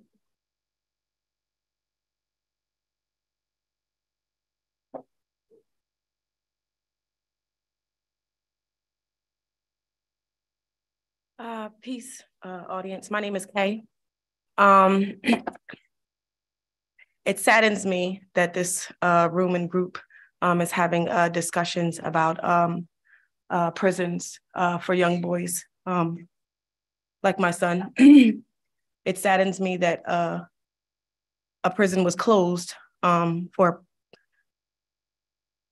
abusing children, abusing young people under the auspices of providing rehabilitation to them.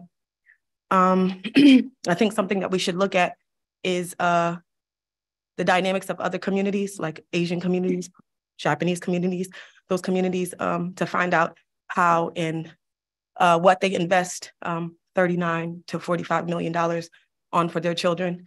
I'm sure they don't have round table or rectangle tables discussions about prisons to put their children in. I know about 5 organizations that could come and plant trees and nice greenery to the African community members that need to see greenery. And I'm talking like fruit trees, just regular trees, all sorts of plants, so that young children don't have to go outside and go to prison to be able to see it. We have so many resources. I'm sure we could spend $45 million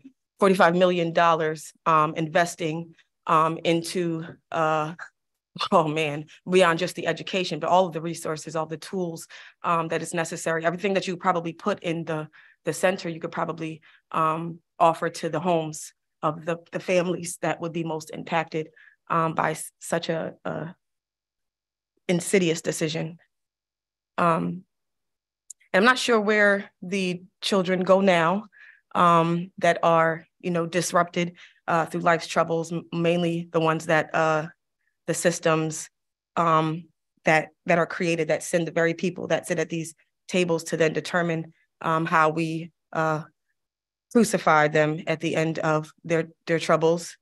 These young children that we're here to determine their lives and outcomes. But I'm sure that they would appreciate some money being invested into their, livelihood, as opposed to their destruction. I know it seems that prisons might be helpful, detention centers might be helpful, but I assure you that, like, you know, many of my family members have gone there. Many of my friends at different points in time have gone there.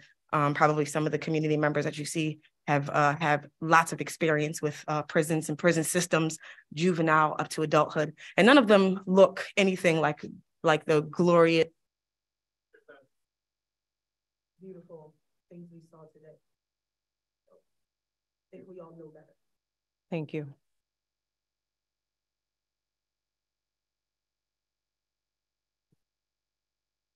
My name is Echo Alford. I live on Kingsman Road in Boothwyn. My 15-year-old child is a lifelong student of the Chichester School District. I also was, you know, a student of the Chichester School District. I graduated from the high school in 2003.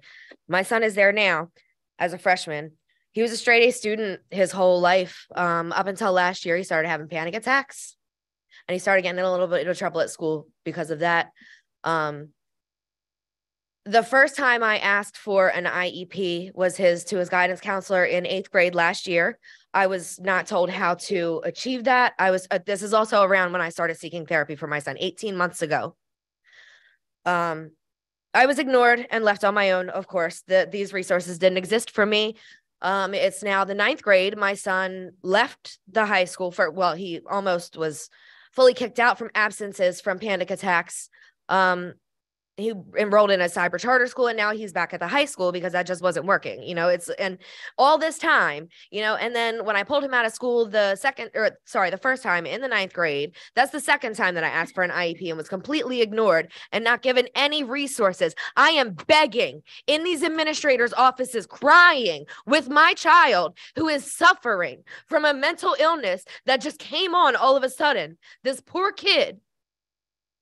That was the second time I asked for an IEP and was ignored.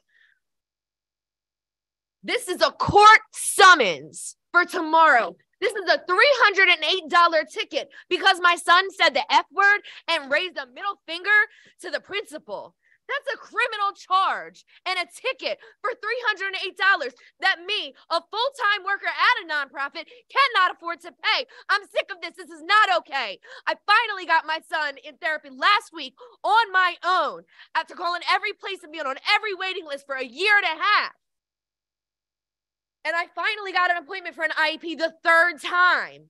But this was not before the cop that wrote this summons threatened to charge my child. First he said, go to court, we just dropped the charge. But then when I started saying, how dare you do this in the first place? He threatened to not do that and continue to follow through with this charge and criminally charge my child for having a panic attack in school and being physically withheld by the principal. Not to mention the fact that that summons is full of lies. By the smug, arrogant cop who is in my son's school, criminalizing mental illness, perpetuating the school to prison pipeline. I'm not okay with this. We don't need a juvenile detention center. Put all those resources in our schools. Stop making excuses. And don't you dare not call it a juvenile detention center. Don't you look at these people in this community who suffered under Lima and do that. It's disrespectful. It's crazy. We can't do this. Do better. Thank you. Thank you. Other public comment?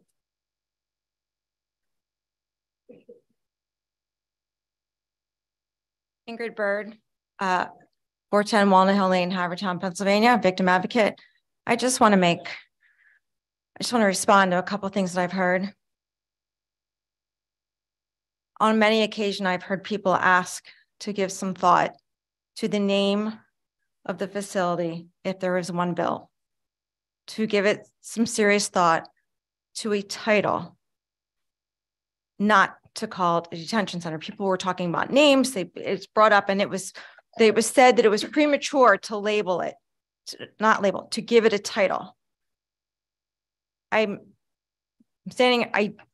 not on the board, but I don't think anyone, by making a suggestion that we give some real thought to the title, because the title was a Delaware County Juvenile Detention Center, JDC. I don't think anyone here is suggesting that we sugarcoat it. At least that's not how I took it. And maybe that's my perspective, but I've been coming here for at least 15 meetings. On more than one occasion, members of the community have asked us to give thought to it. And I just feel like it needed to be repeated. Thank you. Other comments?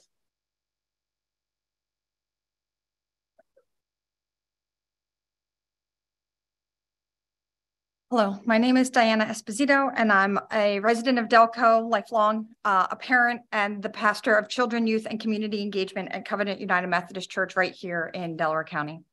I heard the board discuss today delaying the non-secure side while building the secure side. I would like the board to consider, I would like to encourage the board to consider delaying the secure facility while prioritizing the non-secure programming in community centers. Yeah. My family didn't have much money growing up, but because I had the privilege of living in Havertown, I had resources at my fingertips. I had therapy within blocks of my house. When I couldn't get food, there were places I could get it. And when we weren't sure what housing was going to look like, we were able to get support in making sure our house could get repaired. I want what I had available to me available to all children and youth in our county. We can't have true justice in our county until we treat all children and youth the way we would treat our own children and youth. I would encourage the board to hear the community's needs and seek to prioritize front-end diversion in our community today. Thank you. I'm going to ask folks who have a public comment to come to the mic to make those comments. It makes it difficult for those of us listening to the folks at the mic to hear if you're speaking from your seats. Don't start your timer yet. Stockholm syndrome is real. The baby Kairu left the door was locked, his anxiety heightened in a room full of strangers. Just wanted to point that out. You said this will be wellness. Well, what is wellness to you? I'm curious, very curious. When the question was asked in regards to whether or not you looked at the recommendations for the juvenile task force, you said that you did not have to mention that. But quite frankly, the Sunshine Act is actually a law that requires state boards, legal, local, folks to actually not omit that information. So that was actually a valid question for her to have mentioned. It's crazy. So prevention, right? 44 million, whatever dollars in costs plus salary, et cetera, et cetera. We already have nonprofits. Why not provide technical assistance to the people who are already doing the work, increasing salaries for the work people like myself, like the young woman here whose child, she works at a nonprofit, can't afford this ticket for somebody saying F you, the criminalization of mental health. I myself was a product of going to a juvenile facility, because call it what it is, please do. A juvenile facility, being released into homelessness, being released into not having support to go to college. You understand what I'm saying? And it was a hellhole to have noticed when I realized what was going on with Lima, that children, when I look back, the young women that I look back on were fighting some of the male staff. And it hit me that they were most likely being harassed at some point. They never put their hands on women's staff, and they've always had respect for the staff. So in what ways are we going to be accountable? We're talking about prevention. In what ways are we being accountable now to trust you that you're going to be able to commit to preventative measures when you have yet to hold folks accountable for harming people? I am a sexual assault survivor, and that's fucked up. Excuse my French. Y'all is crazy. The recommendation, like, you went to Cheney, seen different greenery, and that set and changed you. I went to Saw High School, agricultural school, and it did. But I myself am an all-A student, have always been an all-A student. You understand what I'm saying? And to have had to go to juvenile facility because I suffer with mental health, and my mom didn't have support for me. So in what ways can we truly pour into what already exists? I do not want to hear that the recommendation of being at, a college or a school like Saw, which my school needs funding. They do need funding. So please, Saw High School, please put some funding into that. Thank you. Because that definitely, it did some things for me. So Yeah, man, the needs that we're talking about is housing, poverty, and mental health. Important to that. Thank you. Thank you. Public comment?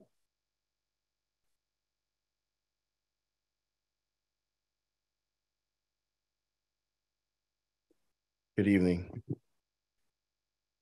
It's clear from, I think, the two town halls that I've been able to attend that there is some serious concerns for the building of this particular building. It would seem to me that vast majority of folks who I saw, heard at these meetings do not want this building built, but there are other things to consider.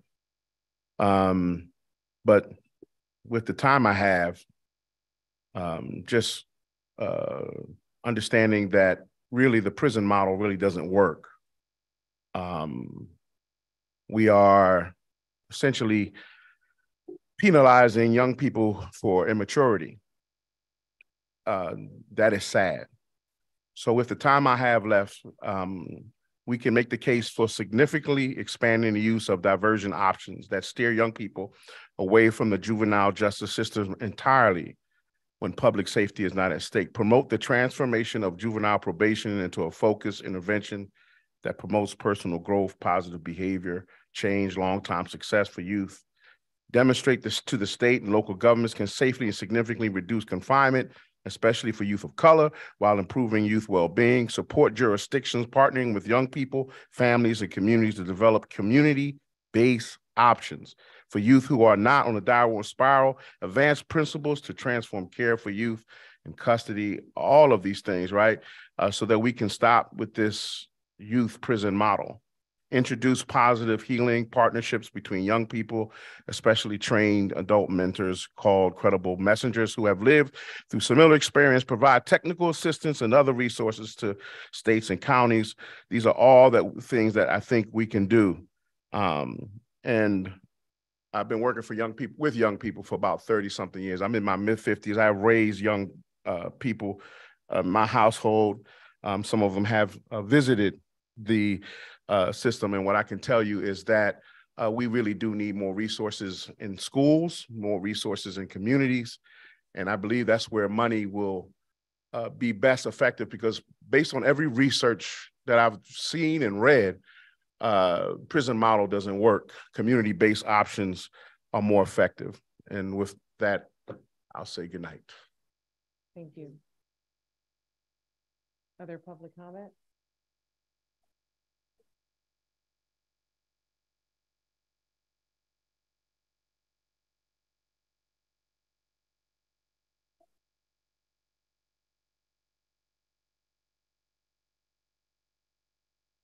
Hello, my name is Barbara.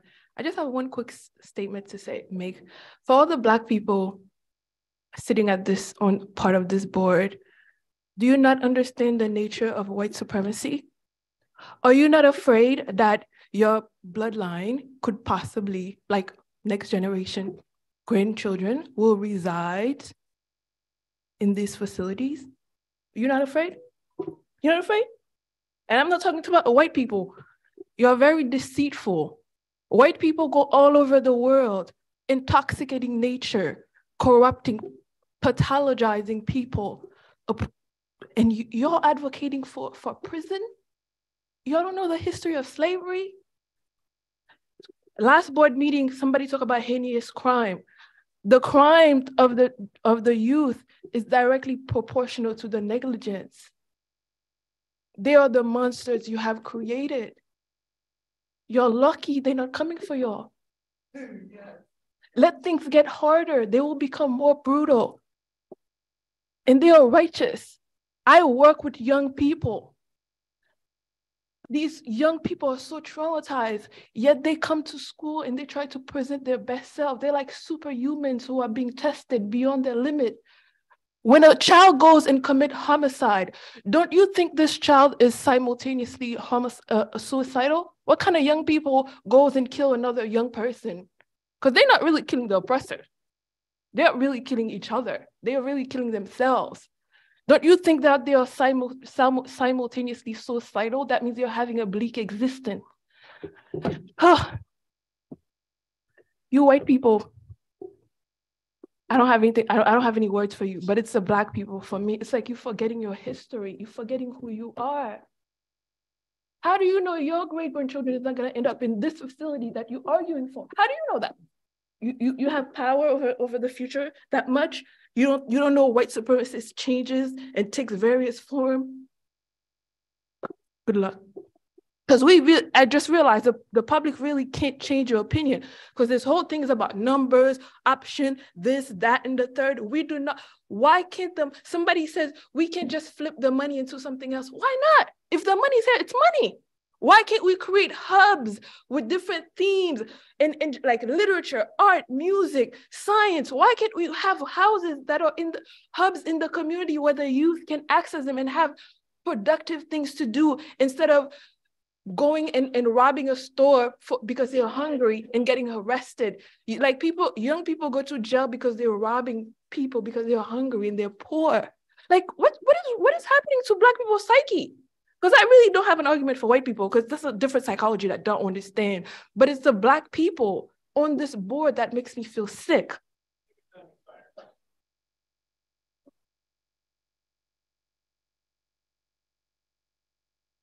Hi, my name is Leisha. I'm from the city of Chester.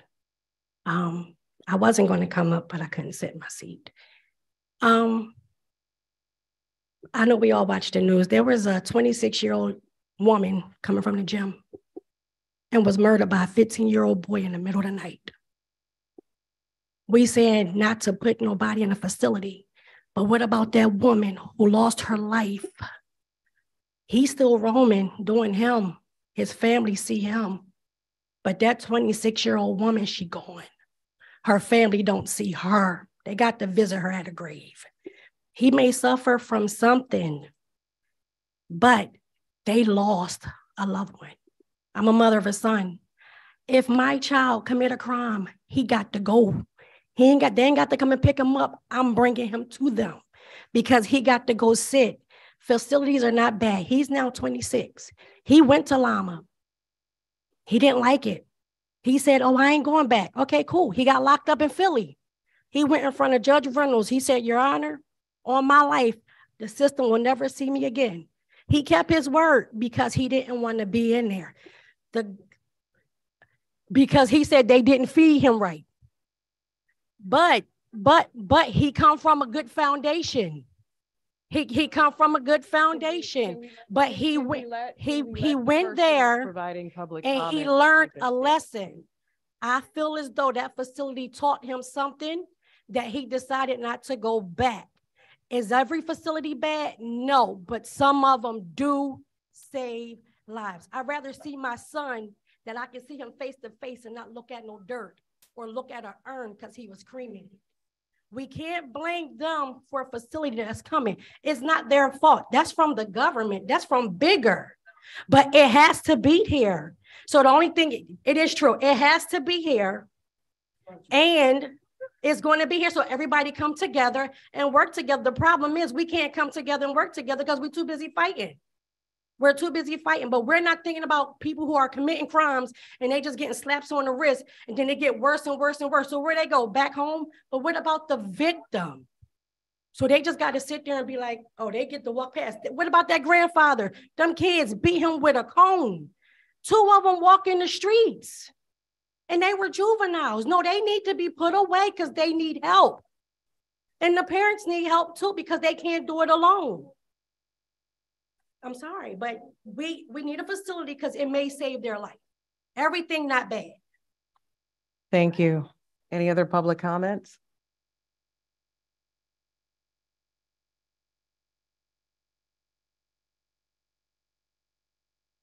Mary Tanita Austin, Media PA. I was really speechless. I mean, I came and made comment before the rest of the conversation. I want to one say there is no law that says we have to have a facility. And two, as a parent, I'm just glad I love myself enough to not want my child being cared for or harmed by anyone else. And so, I'm disturbed. I'm a little confused. I know you decide whether you want to answer questions or not, about whether you're gonna present this to county council after you get the findings in December from the people that you've commissioned to give you information, or if you're presenting it before you get that information. I'm really confused about the conversation that happened here, because as someone else said, it just really does not make sense to me at all. And I've been here from the beginning saying the same things. And I'm sorry for the youth who are not being heard. I'm sorry for the youth that are gonna end up in this place of horrors that there's no way that you can put a pretty bow around it. I've visited youth in George W. Hill who are not getting educated, who are being abused by officers, and the officers were fired, pepper sprayed. They're in our care too, or in your care too. And so to trust this county with our young people when there is no record of you being successful at it, I don't know how you can expect the community to do it. And this is just a percentage of the community that's outraged. You will hear from the community about this. We're not done. Thank you. Thank you. Any other public comment? I hear a lot behind me. Take the mic. This time is for you.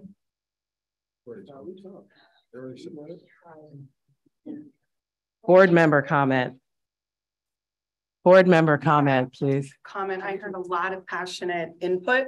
So I would like an update if Deputy McGee would be able to provide that to us, maybe through you, David, next meeting, about how many people took advantage of the opportunity to interview for the youth panel diversionary program, because I see a strength in this room of a lot of passionate people. So if Deputy McGee would give us a report, I would appreciate that. It's not. No, Deputy McGee gave a full report, and I'm sure she'd be willing to talk to you. Yeah, so I encourage folks to talk to the folks who are running the youth aid panels to get that detail from them. I'm not sure that the board didn't present the information, so we're not in a position to give you the detail that you see. Looking for an update, since she was gracious enough to be able to provide a report. Are they able to provide like the numbers for like how much profits for like you got the numbers for how much? I don't know who they is. Do you want to take the mic so you can ask a question that we may be able to answer? Thank you. Sure. I'm sorry. I see that it was listed about how much this facility needs to be like built. I'm not specifically sure if you guys have done the data on how much it will take to maintain, and then of course what like the profits are, because everybody knows that folks got to get paid. And so how much, like, what's the expected income for this type of project? I think we can provide you information about the financing regarding the center that does not yet exist when we have it. Board member comments? So I do have one other comment. I was wondering, we have our solicitor here. It's an allegation to indicate that any one of these board members here are in any violation of any regulation. And so as a board member who's volunteering her time, I would like our solicitor to explain what the Sunshine Act is, because it was a heavy accusation that was violated this evening. And I was hoping that you could provide some information. What was the alleged violation? That because a question that was directed to individual board members was not answered by individual board members about their own actions, if they reviewed and how extensively they reviewed the justice reform report, that we were in violation, or one individual, myself, was in violation of the Sunshine Act. And that was during public comment. There is no requirement for the individual board members to respond publicly to those questions during public comment. That is not a violation of the Sunshine Act. Thank you. I do have. Go ahead. Comments. First, to your comment about the financing, we'll come eventually at some point in time with a budget plan, but it's a government organization, so there is no profit to be made off of anyone. All the dollars are funded through government agencies, and all of it comes out of ours.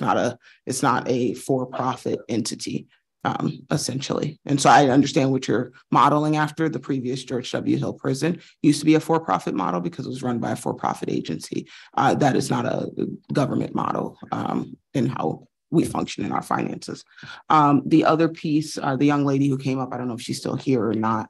I would like us to consider for next meeting to think about our time of our meeting and what that would require in terms of previous, like what we need to go through in terms of setting the times and what type of public notice and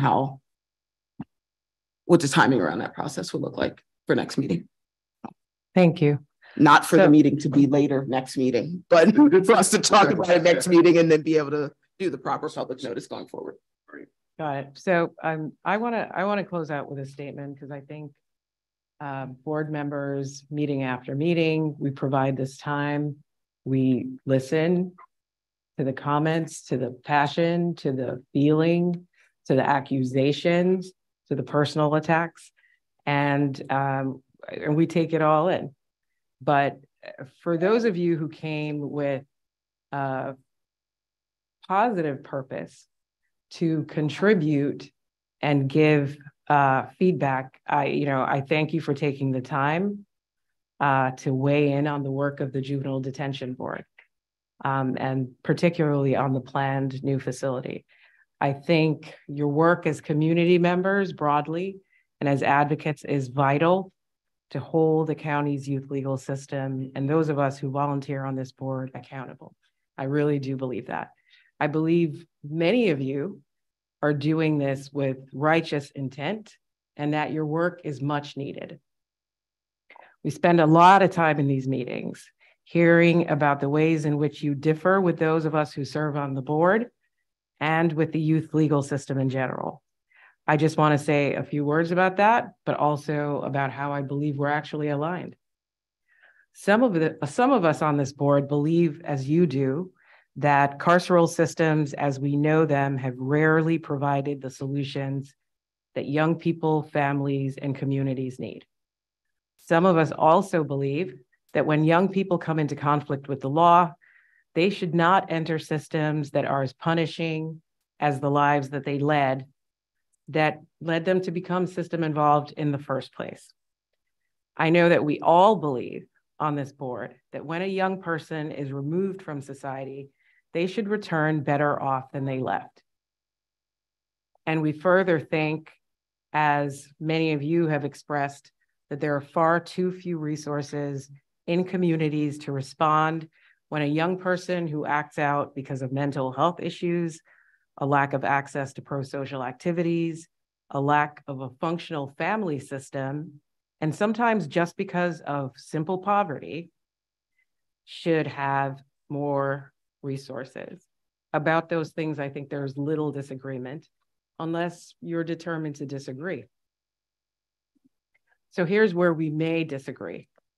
Until we assess the needs and can be assured that they can be safely met in the community, we have to take into account, and yes, sometimes remove from the community a small subset of young people who may cause harm to themselves and others.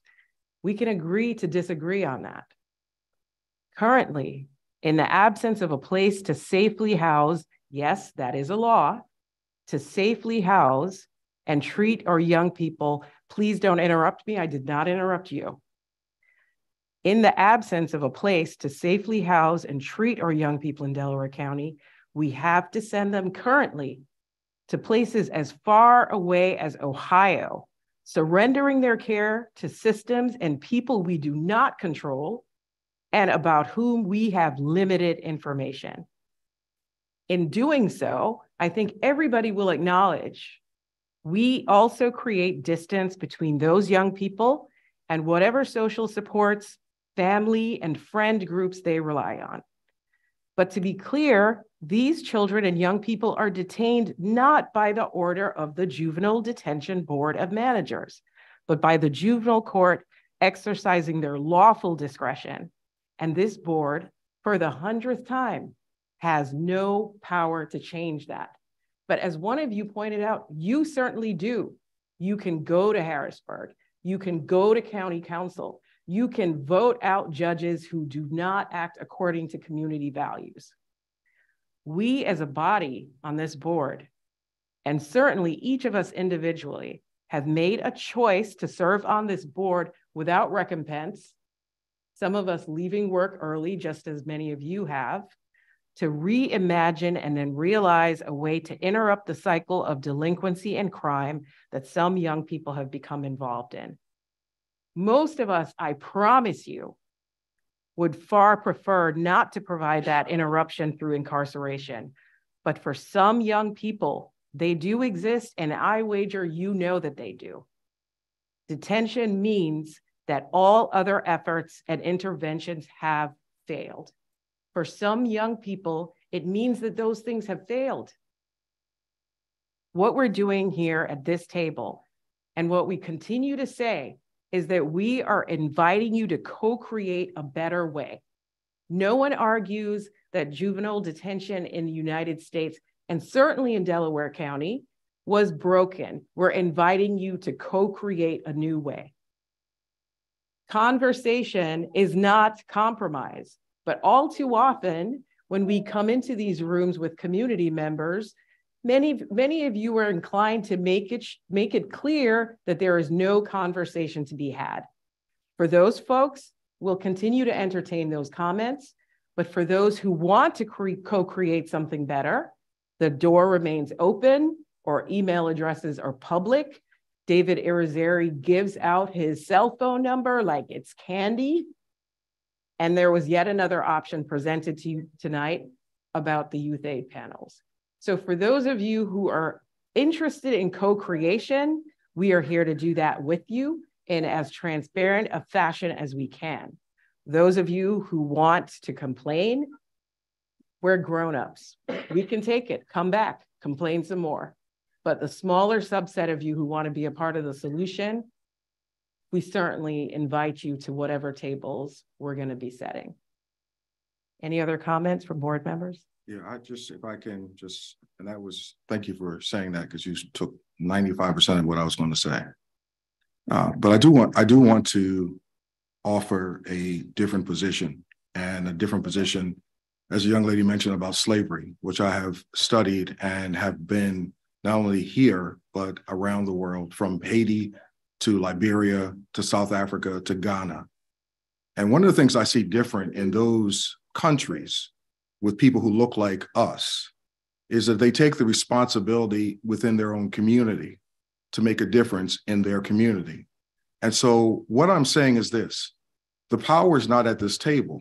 The power is with what we do in our community. We stop our young men and our young women from ever coming anywhere near the system. We do that as a people in our own community. It is not the judicial system. It is not the people on this board. It's not even the judges. It is we who do that. And so I encourage you, as I have in every meeting, rally together, find solutions in our community, find out what our young people need, and begin to meet the needs. Do not wait. And I'm going to use your term, not you. I'm not looking at you. I'm just looking in general. I'm going to use the term this. I'm going to use the term this way. Please excuse my French. But when you're sitting around waiting for somebody else to make sure that your bed is made, then you have already drunk the Kool-Aid, and you are engulfed in the system the way that it is, because it is the system of entitlement that creates the opportunity for this kind of thing to continue to happen. And if you want to stop entitlement, then you have to rise up. We, not just you, we together have to rise up and not put it on somebody else, but take responsibility. in our own community. The work I do in the city of Chester, I make sure the young men and women that are around me are not ever part of this system. Tell them to give you the 45 million. I don't need the 45 million. You know what I need? I need people like you. I need people like you to be there to talk real to the people in my community. That's what I need. That don't cost a dime. So what you say here is wonderful. But what I want to know the next time you come, I want to know how many young people you've helped since the last time you came to this meeting. Okay? So when you get up to talk next time, you tell me I've helped 20 young people in my community and bring them with you. Thank you. Any other board member comments? Any other board member comments? I just want to ask that. There's a response. He's controlling whether or not we get to say anything back and forth. It looks like we want to have a back and forth. I don't want, no. I'll invite, I'm going to invite folks. I'm going to invite folks. Well, I'll answer the question. I think there are ample opportunities and forums for conversation. We continue to create them. The community meetings, when they're held, are posted publicly. If you would like an individual outreach so that you know when it's happening, I'm sure Mr. Irizarry will provide that for you.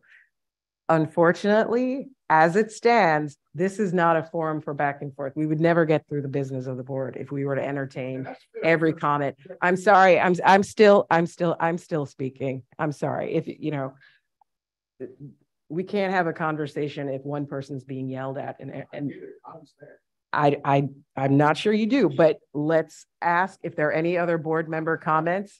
Are there any other board member comments? Do I have a motion to adjourn? So moved. Second. All in favor? Aye. We're out. Thank you. Bye. Good night, everybody. Claire, who's Savannah Matthews that was on?